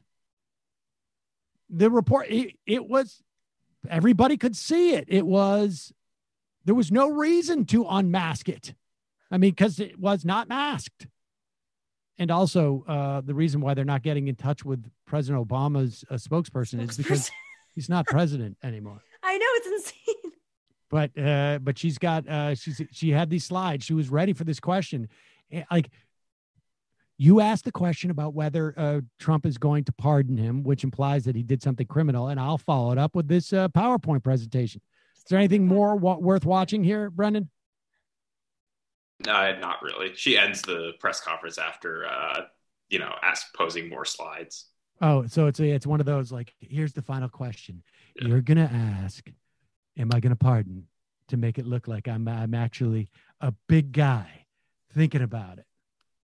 I mean, do you think this is working right now, or do you feel like this is sort of the death knell and that they're just thrashing? It seems like mental jiu-jitsu. I mean, I can't keep up with it, and I definitely, if I can't keep up with it, I can't. What Rust Belt person that they're trying to win over right now is going to be able to keep up with it? Yeah, let me ask you this, Naomi. I mean, do you? I mean, never mind the fact that it's ineffective. Like, do you think this is like do you think this is just Trump sitting there going like, I want all hands on deck about this, and people are just like, oh, all right. I mean, what is the strategy here? I mean, the only strategy I can think of is just pound some sort of doubt about Obama. And it may not make any sense. They don't have, there's no mapping, there's no chart, but someone did a PowerPoint presentation to make it sound like it's real and official. And like, that's enough of a, I mean, it's like putting forth a book report and it has all of your sourcing is like your friend's other book report. But how does this work? So if they debate, they get out there and Trump goes, how could you work for a man who was engaged in Obamagate, Joe Biden? And Biden's like, I honestly don't know what you're talking about. And he goes, well, the unmasking of Flynn. And Biden will be like, I don't know what you're talking about. See, everybody, like he worked for the guy who unmasked exactly how Flynn. it's going to work. Yeah. I mean, it just seems like a very odd strategy to me. I mean, it's Benghazi. It's another form of Benghazi, but tying it to Obama, and that's all it is. Benghazi is a real event, obviously, but it's taking the Benghazi thing they didn't even use against Clinton. It was the emails that came out of the Benghazi thing, and I guess maybe they're hoping that they're going to get something that comes out that is like, wait a second, in the course of the unmasking, it was clear Joe Biden had a secret server. I just don't think there's enough material there. And, I'm looking today, there's like competing stories here, right? There's one story that the economy is going to go in a V shape. The difference between the V recovery and the U recovery. The V recovery is like, there's going to be a day in September where all of a sudden, like everybody comes back to work and the growth is going to be crazy in September and October. The economy is going to, not totally recover, but like half recover. And Trump is going to go around triumphal. I've got this. I've been great on the economy. I think people still, the polling looks like broadly people trust Trump on the economy more than Biden in some way.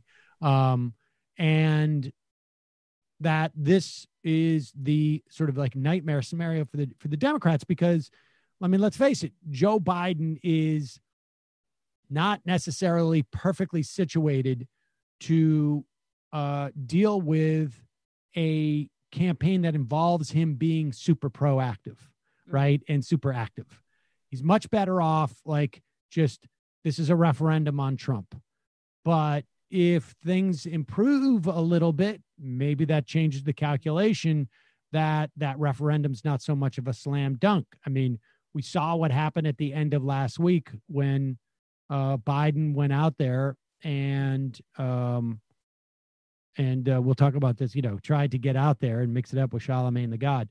But what is your take on this? And on the other hand, I'm looking at like polling that shows that Trump is, I don't know if cratering is the right word, but maybe with Americans over the age of 65, because it turns out that people over the age of 65, I would imagine any age cohort, is not excited to have a message coming from a specific political party that like, you're dispensable and we're not going to ruin our time here by protecting the remaining amount of time you have. Well, I want to see the breakdowns on that. I mean, is it those over 65 in blue states or those over 65 in swing states or 44 battleground House districts. Okay. Done by a Democratic pollster, to be fair, Jeff Garin. I don't know anything about him. You might know. I don't know. During the second week of May. Okay. In those districts, voters over 65 said they had supported Trump in 2016 by a 22% margin, 58 to 36%. This year, those same respondents, 47% saying they're planning to vote for Trump, 43% saying they're planning to vote for Joe Biden. That's a problem for them. 18 percentage points swing in battleground House districts. Yeah. Well, and let's be clear here. These are the same voters. This is not like new voters that are coming out in these battleground districts where presumably we saw in 2018, they tend to be Democratic. I mean, if we follow 2018, these are the same voters. Right. That's a big problem if that's right. This is sort of the conundrum that they have. It's that for every person they're trying to win over by keeping unemployment down, by opening up the economy in red states, they're losing a segment of voters that are just scared for their lives. Yep. It is. And Joe Biden just sits there on the sidelines doing nothing. Literally, that's it. If I'm Joe Biden's campaign person, that's what I'm telling him to do. Yeah. In fact, I would say, sit on the sidelines because you got nothing else. Yeah. Really? So they're doing a couple of things. They're trying to sow doubt in the Obama administration by putting out crazy conspiracy theories that don't even have there's no streamlined storyline, whatever it is, that they're trying to push out. They're suppressing votes like always. They're pushing the economies to open up, hoping for some sort of slight economic recovery in time for him to champion it and say that he defeated Corona. And then China. I mean, China is going to be repeated over and over and over, and wait for that part of the Obama attacks in blaming, as he already is, but taking it to another level of all the jobs that were lost were Obama's fault. And the trade deals with China were Obama's fault. And where was Joe Biden during this time period? And there's tons of footage of him campaigning for the TPP, et cetera. So, yeah, I mean, but the TPP was, it's unpopular, but it was the rationale, and I don't know if I buy it, but the rationale was to get there first and box out China. And I just think that that stuff is just not that. I don't see how that suppresses votes. I just don't think that there is a large contingency of people out there going I would vote for Joe Biden, but I heard this stuff about trade, China. And I don't think that suppresses votes. I think that reminds whatever voters that they're trying to win in Michigan and Wisconsin about why they're in this economic crisis. And if he can somehow say the economy was on an uptick already, then we had coronavirus. I solved it. We're in a better situation now. Look at if the Obama administration had handled this, we would have had the economic recovery that they put forward took 10 years and we never recovered. Right. I did it in 2 months. Right. Well, I will say this, that I think one of the problems that, I don't think the Trump people have figured out a way to suppress Biden supporters, right? They're not going to convince, I think, Biden voters to vote Trump. I think, to the extent that happened, that would have been Obama to Trump voters. And I have a feeling some of those Obama to Trump voters were like, I guess I was wrong. I don't want two non-normal presidents in a row, right? I'm not having a black guy and then a woman. We need to go back to a white guy. I don't know how many of those people are represented in those figures, but I would think that it's some. I think the real question is, do they have the ability to keep people coming out in certain states to vote for Joe Biden? I don't know that the Trump people have that ability. Joe Biden might. And let's play this clip. I was on Hayes, and I didn't get to this point really on Friday when we were talking about Biden's appearance on with Charlamagne the God, The Breakfast Club. Right. It's a radio show. Maybe, I don't know if it's the most popular radio show, morning show in terms of Black audience, but I think so. And folks I've talked to over the weekend are the people are getting a little bit annoyed at how confident Joe Biden is when it comes to the African American vote. Let's play this clip. Does the clip include any of Charlemagne, that exchange? No, this is just your okay. response. Well, the exchange goes like this. Charlemagne says, I can't remember what Charlemagne says that inspires Biden to say, hey, if you're thinking of voting for Trump over me, you ain't black. Now, he was joking. He was obviously not telling Charlemagne that he's not black. But it was like, that's how confident I am. And then Charlemagne's like, well, wait a second. And he goes, I reauthorized the Voting Rights Act 20 times over the course of 20 years. And I got endorsed by the NAACP, 6 times or whatever it was. And Charlemagne says, well, I want something to bring back to my community. Yeah. And that part is the most revealing part about this exchange in my mind. Here's what I said on Hayes. And I also just, if you're at work, just be careful because my mustache really pops on this. So. Well, what I was also struck was by Charlemagne's follow-up, which is I want something material to bring back to my community. And Joe Biden had no answer for that. I mean, he said, I've authorized the Voting Rights Act. Well, I mean, let's be honest. Every single senator in 2006 or 7, I mean, except for maybe 4, and I'm including the vast majority of Republicans, also reauthorized the Voting Rights Act. That's not that should be a baseline, never mind for a Democratic senator, any senator for that matter. And so the fact that he couldn't respond. We don't need, the real problem is that Joe Biden can't come out and say, here's my policy, and he may have some, I don't know. But here are my policy prescriptions that are actually like a reason to vote for me that isn't a referendum on Donald Trump.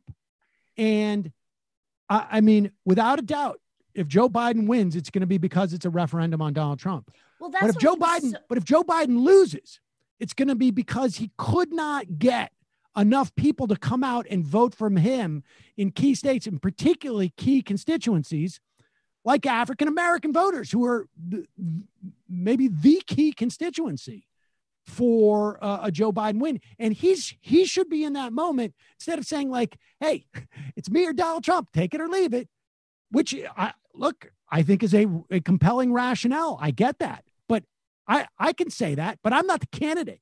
I don't have the ability to say, well, wait a second. We're going to do X, we're going to do Y, we're going to do Z. These are crucially needed by the African-American community. We're going to do this, we're going to do that. He's not bringing any of that. Well, I think what's so great about what Charlemagne's doing is he's doing what all of us are trying to get other constituency groups to do. Feminists they're just sitting on the sidelines. They're quiet. They're not saying, listen, okay, you want to pick a female VP? Change your committee. That's your selection committee. Right. Listen, these are the things. They're just sitting on the sidelines. So, thank God he actually had key negotiation points, because ultimately at the end of the day, and this is like the harsh reality that Democrats actually have to wake up to and look at those numbers from 2016, Hillary Clinton did not get the numbers she needed in the African-American community, or basically any community. Every voter constituency was depressed, except women over the age of 50. And they say that women over the age of 50 didn't turn out. No, they turned out exactly where they had historically. They were trying to win over the Republican white women that never voted for Democrats. Right. They always voted for Republicans. So ultimately, it was those making under $50,000 a year of every demographic. Maybe Latinos spiked a little bit, but for the most part, he has to take this seriously, because if they're going to depress the vote in Florida by putting poll taxes forward, and who knows what else they'll do, they're going to depress the vote in Michigan and Wisconsin with a history of suppressing the vote, like real voter suppression, then he has to take every single vote seriously. Yep. And not just say, I am not Trump, because that's what Hillary did. Yep. And we saw where that went. Yep. I agree totally. Minimal effort. And at the very least, don't go on there and say like, I'm not Trump, nah. I mean, that's basically what it was. Like, I'm going to shove this in your face. Like, you got nowhere else to go. That's exactly like, what that. You know, it may be the case that, and from my perspective, we have nowhere else to go.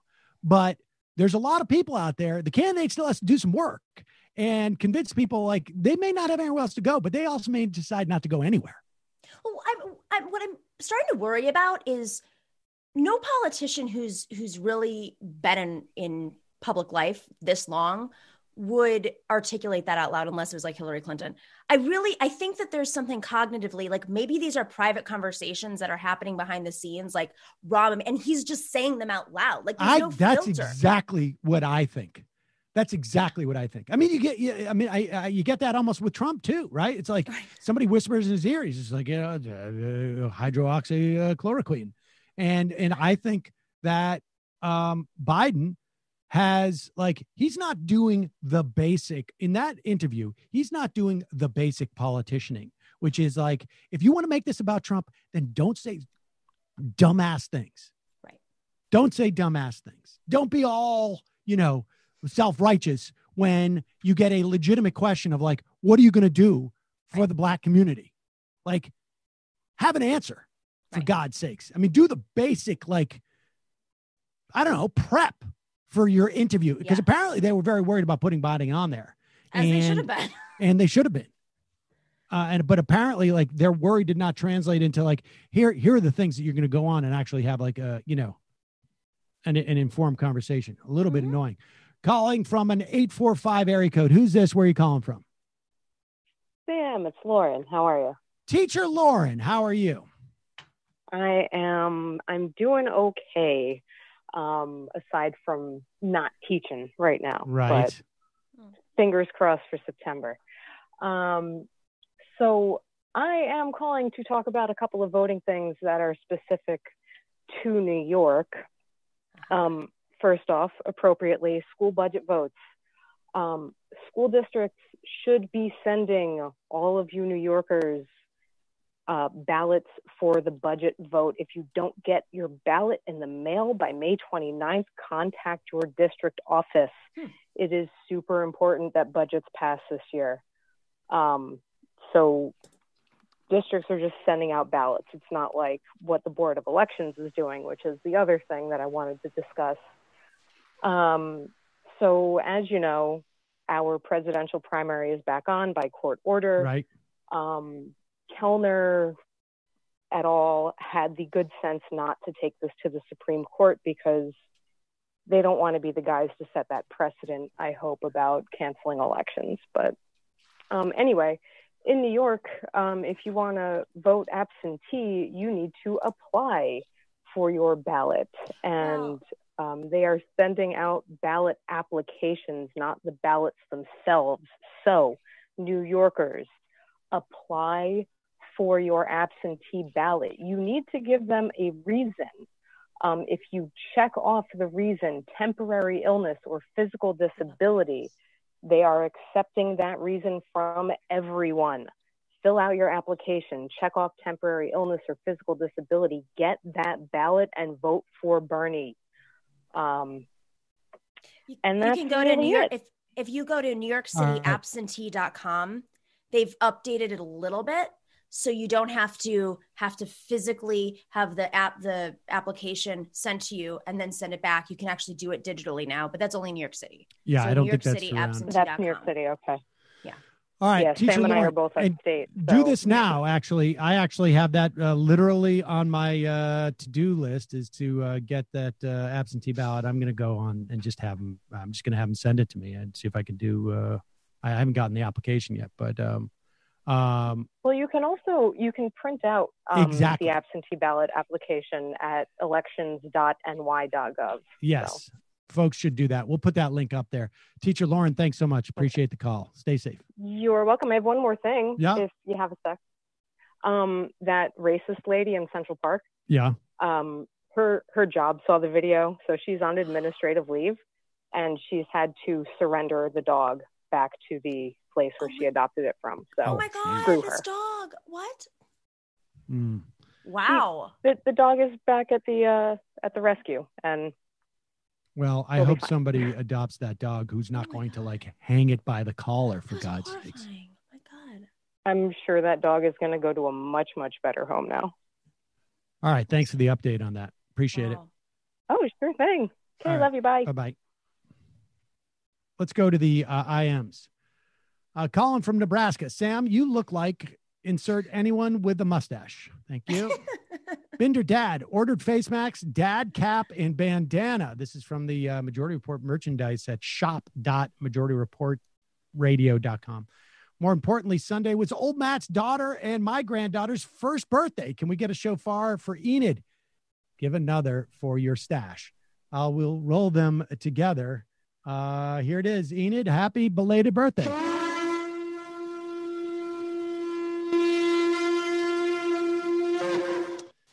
Woody Guthrie's guitar, Karl Marx's brother, hashtag Cedar Stash. Thames Darwin, Sam, like many fans, I've continued to think about your mustache. I disagree with the assessment of Jewish Serpico.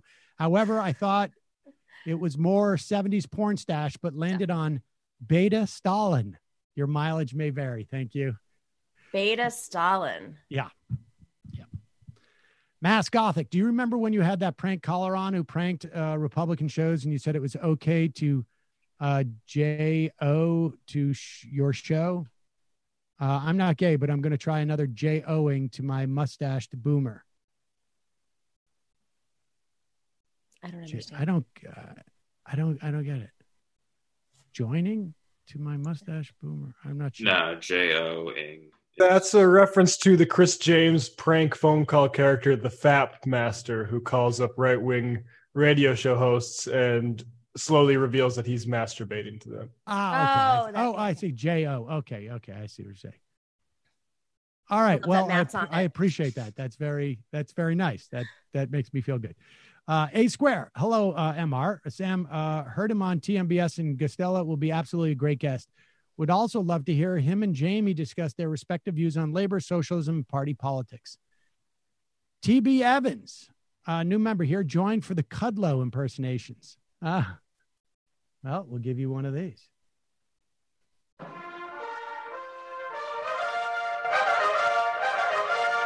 Noah from Tampa. The debate with Kyle Kulinski is definitely different than the debate with Jimmy Dore because Kulinski isn't advocating for people to vote like him. In fact, he says under no circumstances should you vote for Trump. And to be honest, that sounds like a boring debate. Yeah, I mean, I'm going to hold off before. I just feel like it's too early to have that type of debate, frankly. But since you mentioned Jimmy Dore, let's get this is just interesting to me in terms of a trajectory. I mean, one of the things that keeps sort of like echoing in my head is that Jimmy Dore came on my program around this time, maybe it was July of 2016, and promised me that what was going to happen is Donald Trump is going to get into office. The Republicans hate him. They're going to stymie everything he wants to do. He's not going to get anything he wants. The Democrats should be able to filibuster a Supreme Court justice. And then what's going to happen is we're going to get a progressive candidate because the Democrats are going to learn their lesson, whatever that means. And we're going to get a progressive candidate in 2020, probably Elizabeth Warren, I think is what he said at the time. And none of that, of course, happened. He was 100% completely wrong. And just to give you a sense of where you go from there, if you really don't want to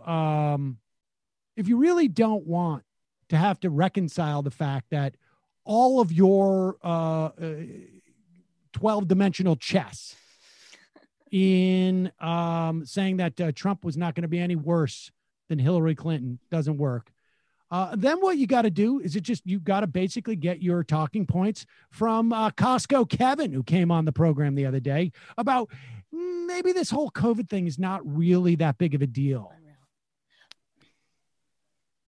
I don't know how you are all feeling. I am ready to go out and get this virus and get back to life. I was just saying before we started that it depends on what the death rate is. If the death rate's under 1%, I think we're overreacting. But I don't know what the real death rate is. And so there's a lot of people making a point, and I think it's a good argument. I think it's worthy of debate that if the pain and suffering, meaning death, which would be created by an economic depression, which we're creating, that will cause pain and death. So if that pain and death caused by the economic devastation and depression that's coming that may never leave, if that is greater than the pain and suffering caused by the virus, then we're not making a rational choice. Right. But we need to get the right data. So you keep getting people. Now, listen, there's no data. Like, we don't know. The thing about this coronavirus is we don't know how many people died. Now, obviously, right now, it's if you go by the official numbers, there's something like 1.8 million, 1.7 million official cases, confirmed cases of COVID-19, and about 100,000 deaths. So we're, I don't know, what is that, like 5 or 6% death rate. But of course, there are undoubtedly more cases of COVID-19, and there are undoubtedly more deaths associated with COVID-19 because we know year over year numbers of people who have died during these times is higher than it was before. And we know that other deaths are down because we're social distancing, because we're, business not happening. Now, but we don't know, for sure. But of course, I mean, it's the most obvious thing in the world. We know it's worse than better. That we verifiably know. Right. But if not many people are dying from this relative to how many people are catching it, then maybe, yeah, that's true. That's all true. That's, completely like ridiculous. But the point is that we don't know. And so you take precautions. And yes, we should be going out and figuring out how to sort of live with the disease. The epidemiologist that we had on, gosh, I always forget his name, but it was Osterholm. Yeah, Dr. Osterholm was like, we need to learn to live with the disease, without a doubt. Yeah. But one of the things that's clear that's happening in Georgia, they opened up and people aren't going out to restaurants. They're not going out to these places. They are here because people don't want to take this risk, because there's a very large risk. It's real. But continue on, because then it's starting to go into like, well, this is the thing. You got to both sides of this stuff if you're going to be able to get into the type of media streams that he wants to get into. This is Costco Kevin stuff. That is greater than the pain and suffering caused by the virus, then we're not making a rational choice. Right. But we need to get the right data. So you keep getting people are some people say they're underreporting the deaths. And then you hear they're overreporting the deaths. They're telling doctors in the hospitals to overreport. Doesn't matter. And then they're saying, well, people are being buried and you don't know if they died from it. Right. What? Yeah, That's exactly. Not true at all. That's like, they're over-reporting the deaths? Who's the they that is telling them to over-report the coronavirus deaths? So what this is, I listened to that painful Joe Rogan, Elon Musk interview, and I don't know if you've heard it, but I decided to listen to it, the 3 hours or whatever it was. And a solid quarter of that interview was entertaining conspiracy theories regarding COVID. And I'll give a little bit of credit to Elon Musk. At least he could justify it a little bit more than Jimmy Dore is here, in that he was like, the data is not great. True. The data is not great, but rarely in times of crises that we've never dealt with something and there's no institutional structure set up and the CDC is not being funded, and, so many different reasons as to why the data is not great. But there is definitely some sort of messaging being put out there and tested in this weirdo, populist right conspiracy space. And I mean, it's capitalist. I mean, it's like the Elon Musk capitalists that are going on Joe Rogan and leaning in and they need to justify. They don't want to sound like they don't see coronavirus, but they need to justify that the costs on the economy, which is exactly what Jimmy said, are worse than the actual coronavirus. Let's just remind everybody, one person came here to the US and spread it in Seattle. And then one person came to New York and spread it to the Hasidic community in Brooklyn and back to Westchester. And then it spread like a wildfire. So we may have flattened the curve, temporarily, But it has every potential. If we don't go out and have some sort of precautions in place, if we're not all wearing masks, it's not going away until we're all affected by COVID. And it's not like, I mean, it is completely right-wing talking points. David Dayen in his at the American Prospect has a great piece about the right-wing corporatists who are pushing this. They tried to push it for Easter. Everybody comes out in Easter. You know, there is a leftist perspective and critique of this, which is we need, as a government and a society, to provide for people. We can argue as to like what's the best mechanism in terms of doing that, without a doubt. But we need to aggressively provide for people, to pay them to social distance, to pay them to not go to work, so that we're taking care of people. When you start talking about like those things where this whole closing down is causing us, ruining our economy and going to cost more lives, et cetera, all you're doing is you're carrying water for these right-wing corporatist messages. And I don't know that he does it consciously. I happen to think that he's just not that bright and he doesn't do much work on this stuff. But I mean, I think it's a function of his news sources, but maybe it's also a function of like where he knows his audience is. But these are right-wing talking points. You want to get on there and say like, look, this is creating economic hardship and it's creating emotional hardship on people because they're worried about, they've lost their jobs and they're worried about where they're going to go. And what's the future is going to bring. Well, there is a fix for that. That's right. And the fix for that is to go out and do what other countries have done, pay companies to pay their employees to stay at home. The fix for that is expanding Medicare or Medicaid, however you want to do it, and provide for people's health insurance. The fix for that is to maybe roll out a significant amount of testing so that we can get a sense of like who can go in and maybe provide daycare for kids, who can go in and provide health care for people. I mean, there is a lot of answers. The answer is not just like, we don't know, they could be inflating the death count, and we can't really trust the authorities in this instance. I mean, it's really sort of gross. I got to say. How can you say you're for Medicare for all and then be okay with opening up the economy? This is batshit nuts and dangerous. And I hope anybody listening that's on the left pushes back on this, because this is such a little slippery slope area where you have these libertarians kind of inserting themselves into leftist programming. It's extremely dangerous right now. Extremely dangerous. All right, let's go on to what else do we have here? Oh, well, really, like, this is a prime example of another right winger who is out there, promoting this notion that like maybe this whole thing is like being ginned up. Maybe whoever they are, in this instance, we know who Brian Kilmeade thinks they are. Maybe they're pumping like the number of deaths. Like, I mean, I was curious like how this works. Like the hospital administrator gets a call from Governor Cuomo. Governor Cuomo says, hey, we need more deaths in New York because it's going to reflect well on me. Or maybe it's like, I can't even remember his name now. Perez, or who, I don't know who's calling. Tom Perez? Yeah, maybe Tom Perez is calling in. It's like, we need this for the DNC. So could you please inflate the number of deaths? I'm calling every hospital administrator I can. Sam, it reminds me of the Holocaust deniers. That's what this is. Listen to this. This is Kilmeade saying like blue states are self-sabotaging to stop Trump. Let's see if I know. Joe Biden is not going to want the scrutiny on what he did with the $800 billion in stimulus package because there was no shovel-ready projects. And when you do an actually accounting of this is not going to be a plus from him.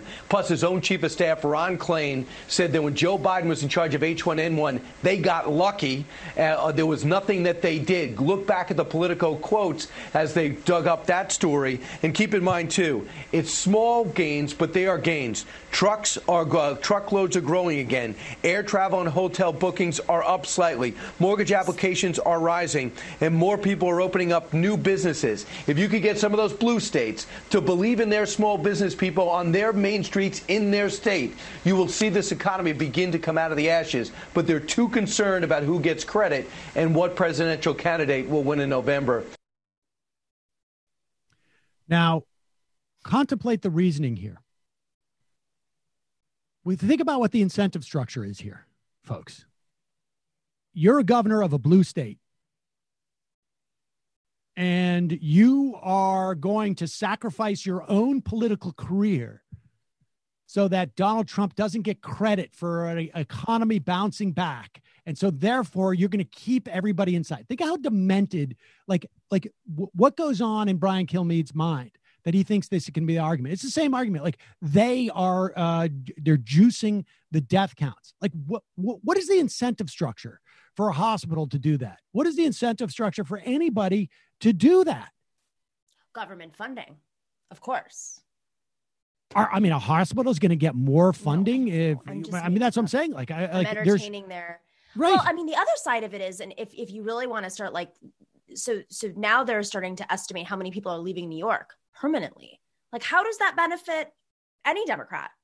No, it's population. It's absurd. It's absurd. This talk is absurd. And, look, if we're very lucky, and I think we would have to be extremely lucky, and it would have to run contrary to what all the experts know about, pandemics, and maybe every pandemic has its own sort of features. Maybe this is, we lose 1,500 people a day in this country. This is the lucky scenario. And then at one point, it's just then it's like we losing, 800, 500, 200, 100, 20 people a day. And that's it. And then it just goes away after a couple of months. That would be great. But to bet on that is extremely, extremely dangerous because you cannot go backwards in time. You cannot say, oh, we made a mistake 4 weeks ago, and now we're going to try and bottle this up, particularly now. That report from Colombia, right. Had we reacted 4 or 5 weeks earlier, we could have saved tens of thousands of lives. No, but we know the answer. I don't understand why we're even entertaining this. Why is it? We know every epidemiologist has said that you're going to have waves of this, and that the best case scenario is that most citizens, most people get infected, but they've built up some sort of resistance to it, but it's a novel virus, so that's not even guaranteed.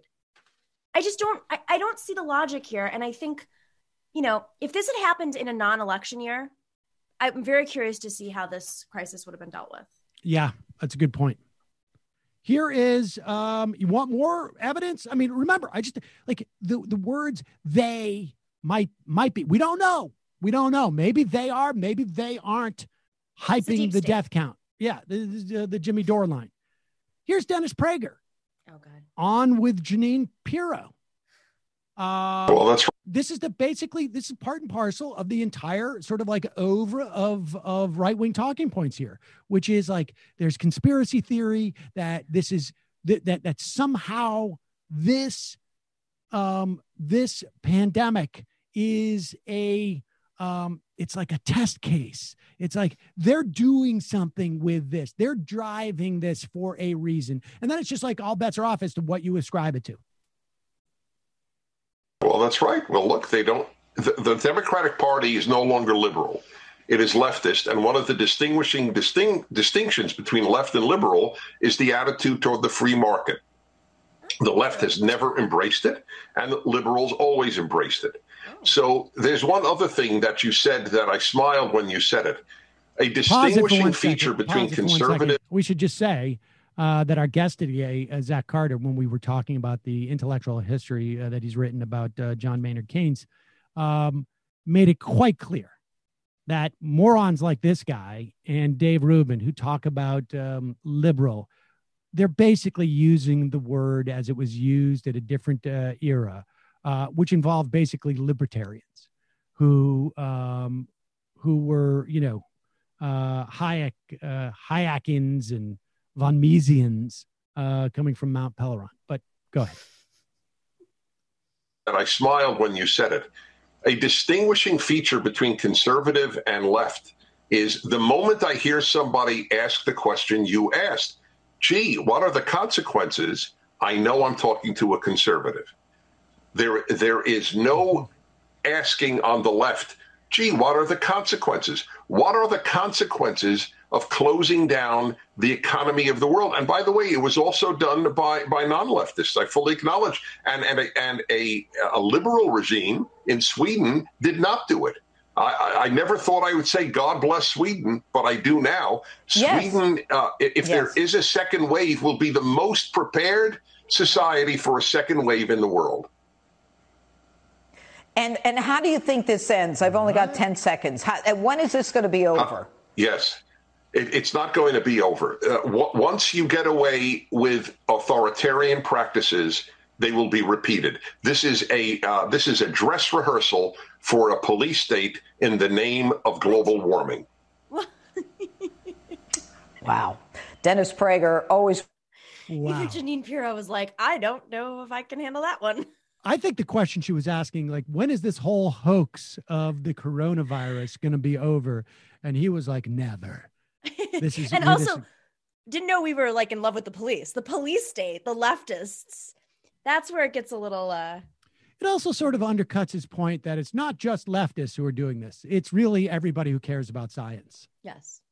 It's really anybody who has any type of responsible reaction to a public health crisis.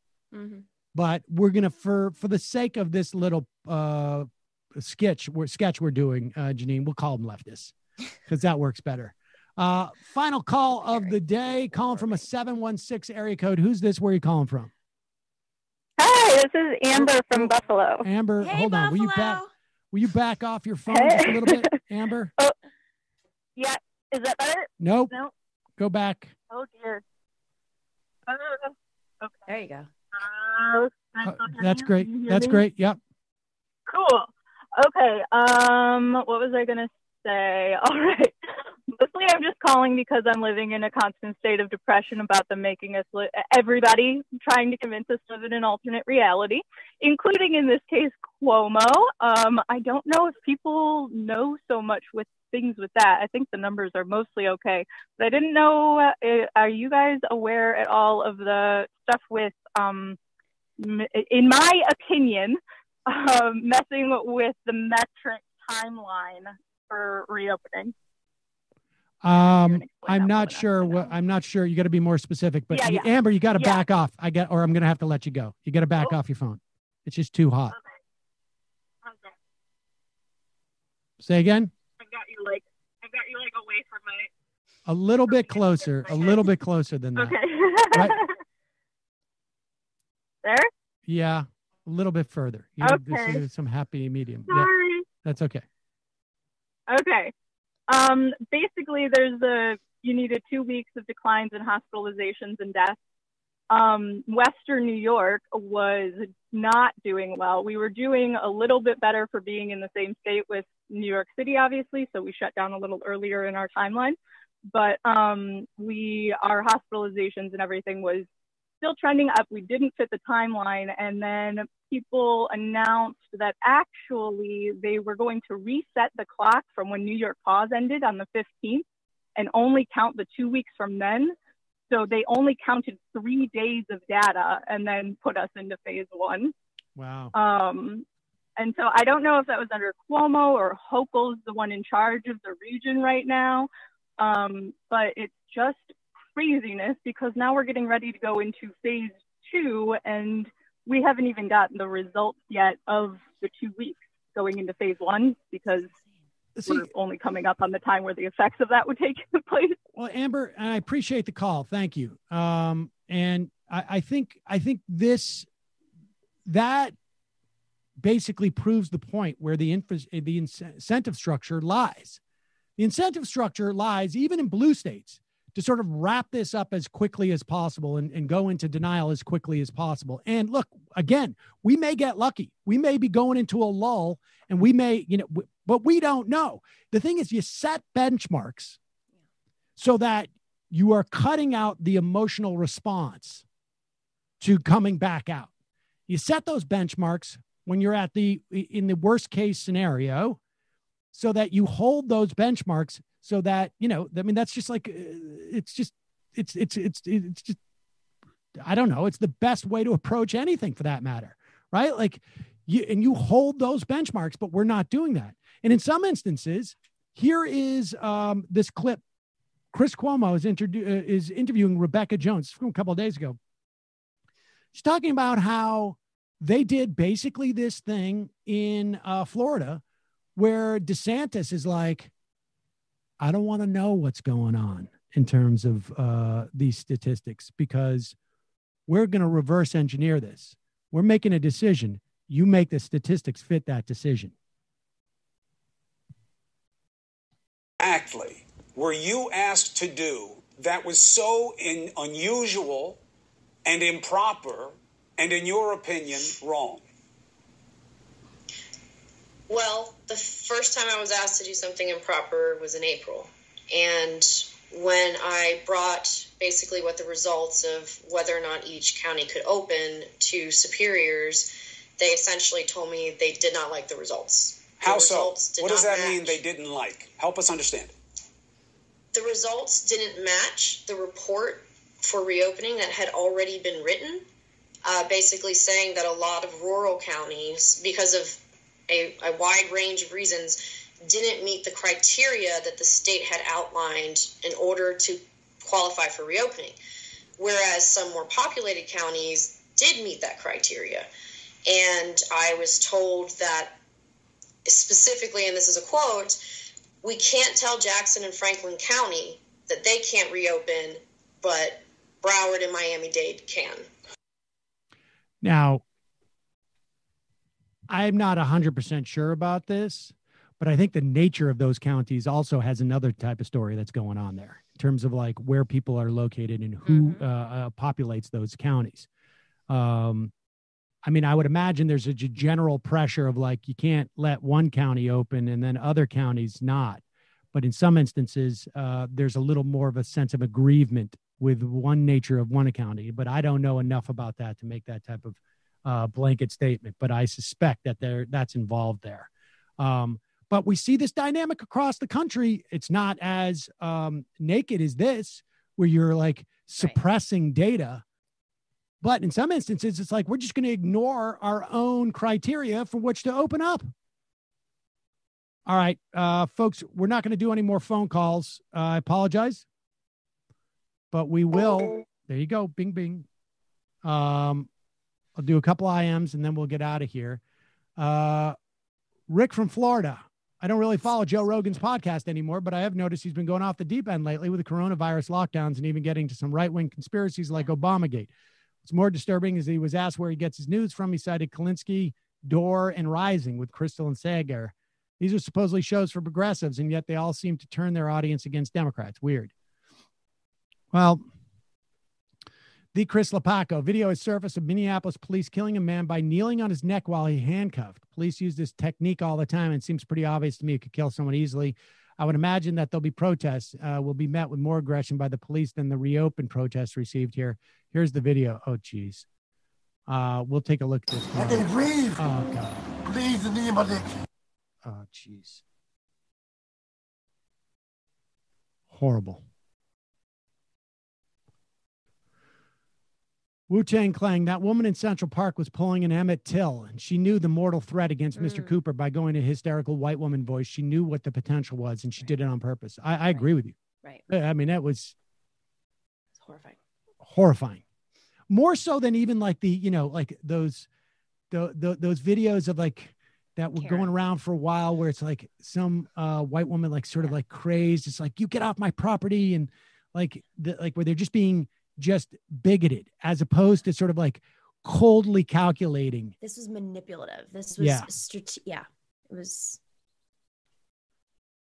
Bullprog, Minneapolis police recently killed a black man by kneeling on his neck for several minutes. Yeah, we just got the video. We'll talk about it tomorrow. Bullprog, Jimmy Dore, you've got people saying the earth is round, and then you've got people saying it's flat. So I don't know what to think.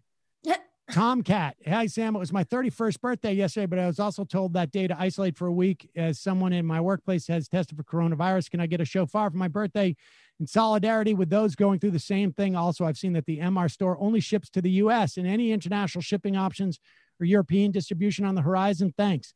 What's the story with that, Brendan? Are we working on that? Story is we are working on it, and it should be up and running in the next few weeks.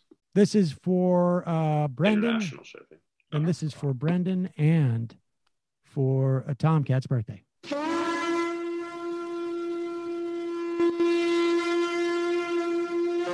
Four more. Sam's CBD tincture before bed. Sam, your stash makes me believe you could have been a host on This Old House in some other life. Just imagining you and Tommy ripping lumber and building a deck. Also, Phillips Robertson or Torx. Torx? Are you serious? It's not even close. Although Square, not bad. I guess that's Robertson, right? But yes, I'm fully on board with the Torx. Totally. You'd be surprised. You'd be very surprised how close to truth that is. Majority Report, Zach, Sam, when the Reed story dropped, you said it's likely that if the accusations were true, there'd be more accusations coming. Since it's been months and no other woman has claimed Biden raped or assaulted her, does that make Reed's claims less true? Further, have you covered further reporting about Reed and her claims, like her pathological past, lying about getting a degree, her friend and brother changing their stories, no alcoves found where Reed said the rape happened, etc.? I do think that the claims are, undermined by more people not coming out. I'm not as convinced that her troubled past diminishes those claims. I don't know about the alcove. And even that is like a little, when you start to go down the rabbit hole, there's, the troubled past. I'm not even buying that entirely. I think the neoliberals, frankly, like there's a cadre of people who are doing this online.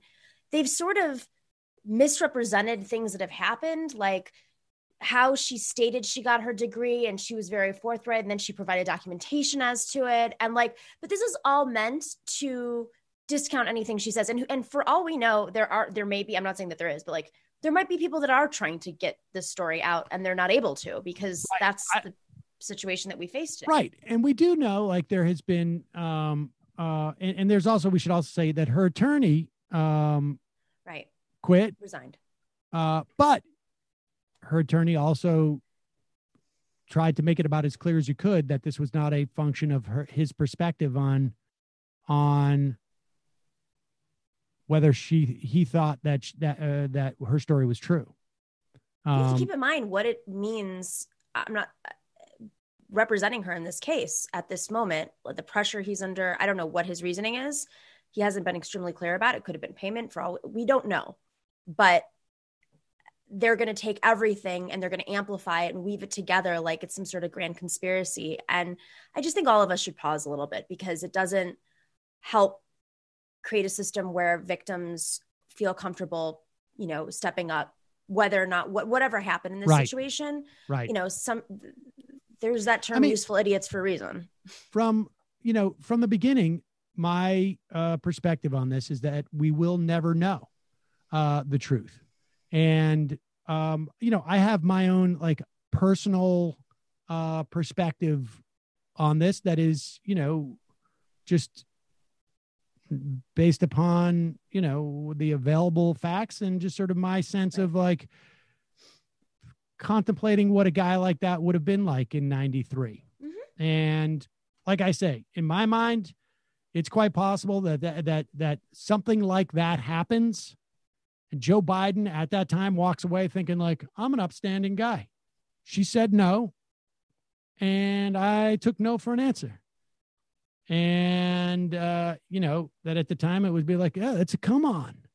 That's just the way I come on. That's my come on line, in that situation. I don't know though. And, his disconnect from the situation. I keep going back to this Chris Dodd appointment for a reason. Right. you are on another planet. You don't see victims or sexual assault at all through the same definitions of 2020 standards. If you continue to have Chris Dodd on the vice presidential selection committee of 4 people, Chris Dodd, who has assaulted women and harassed women, right? Like it's a data point that he has no understanding of it. It's also a data point that maybe like there are people on the campaign saying like, hey, I got an idea. We'll put people on there who have done stuff that is worse than what you know, that it's like people, and maybe it'll make it look better. I have no idea. Sam, I have just as a side note that we talk about this on the show this week with the ostracism. We talk about Ronan Farrow and like how now people are breaking through his reporting of Me Too. But, you know, we have to keep in mind here that Anita Dunn represented Harvey Weinstein. Anita Dunn is a senior advisor to Joe Biden. And I think there's a real effort right now to undermine the Me Too movement and what breaks through and what doesn't, so that there aren't situations moving forward in which every story gets examined. Right. Because I couldn't understand why, like, suddenly Ben Smith was so, and Matt Lauer, so why now? And it seemed very, like, he already won a Pulitzer for his reporting. Like, Weinstein's already, you know, more or less in jail, although he's released for COVID. Why now? It's a good question. I think maybe the opportunism, right? The people are taking advantage of that. Maybe. Disco Stu, would you say please don't ignore Taibbi being on that door segment. He's also swallowed the red pill and is not pumping pro Trump conspiracy theories, just like Dore. Well, I mean, he wasn't talking in that segment. Chris from Taiwan, that mean white lady from the Central Park video donated to Barack Obama and Pete Buttigieg. Whoa. Arconics. That doesn't surprise me at all. Not at all. Joe Biden not committing to stop the building of the border wall seems like a great way to win over Hispanic Latinx voters. And then adding that he will not spend a lot of money on the wall is a good compromise. I know. Final IM of the day.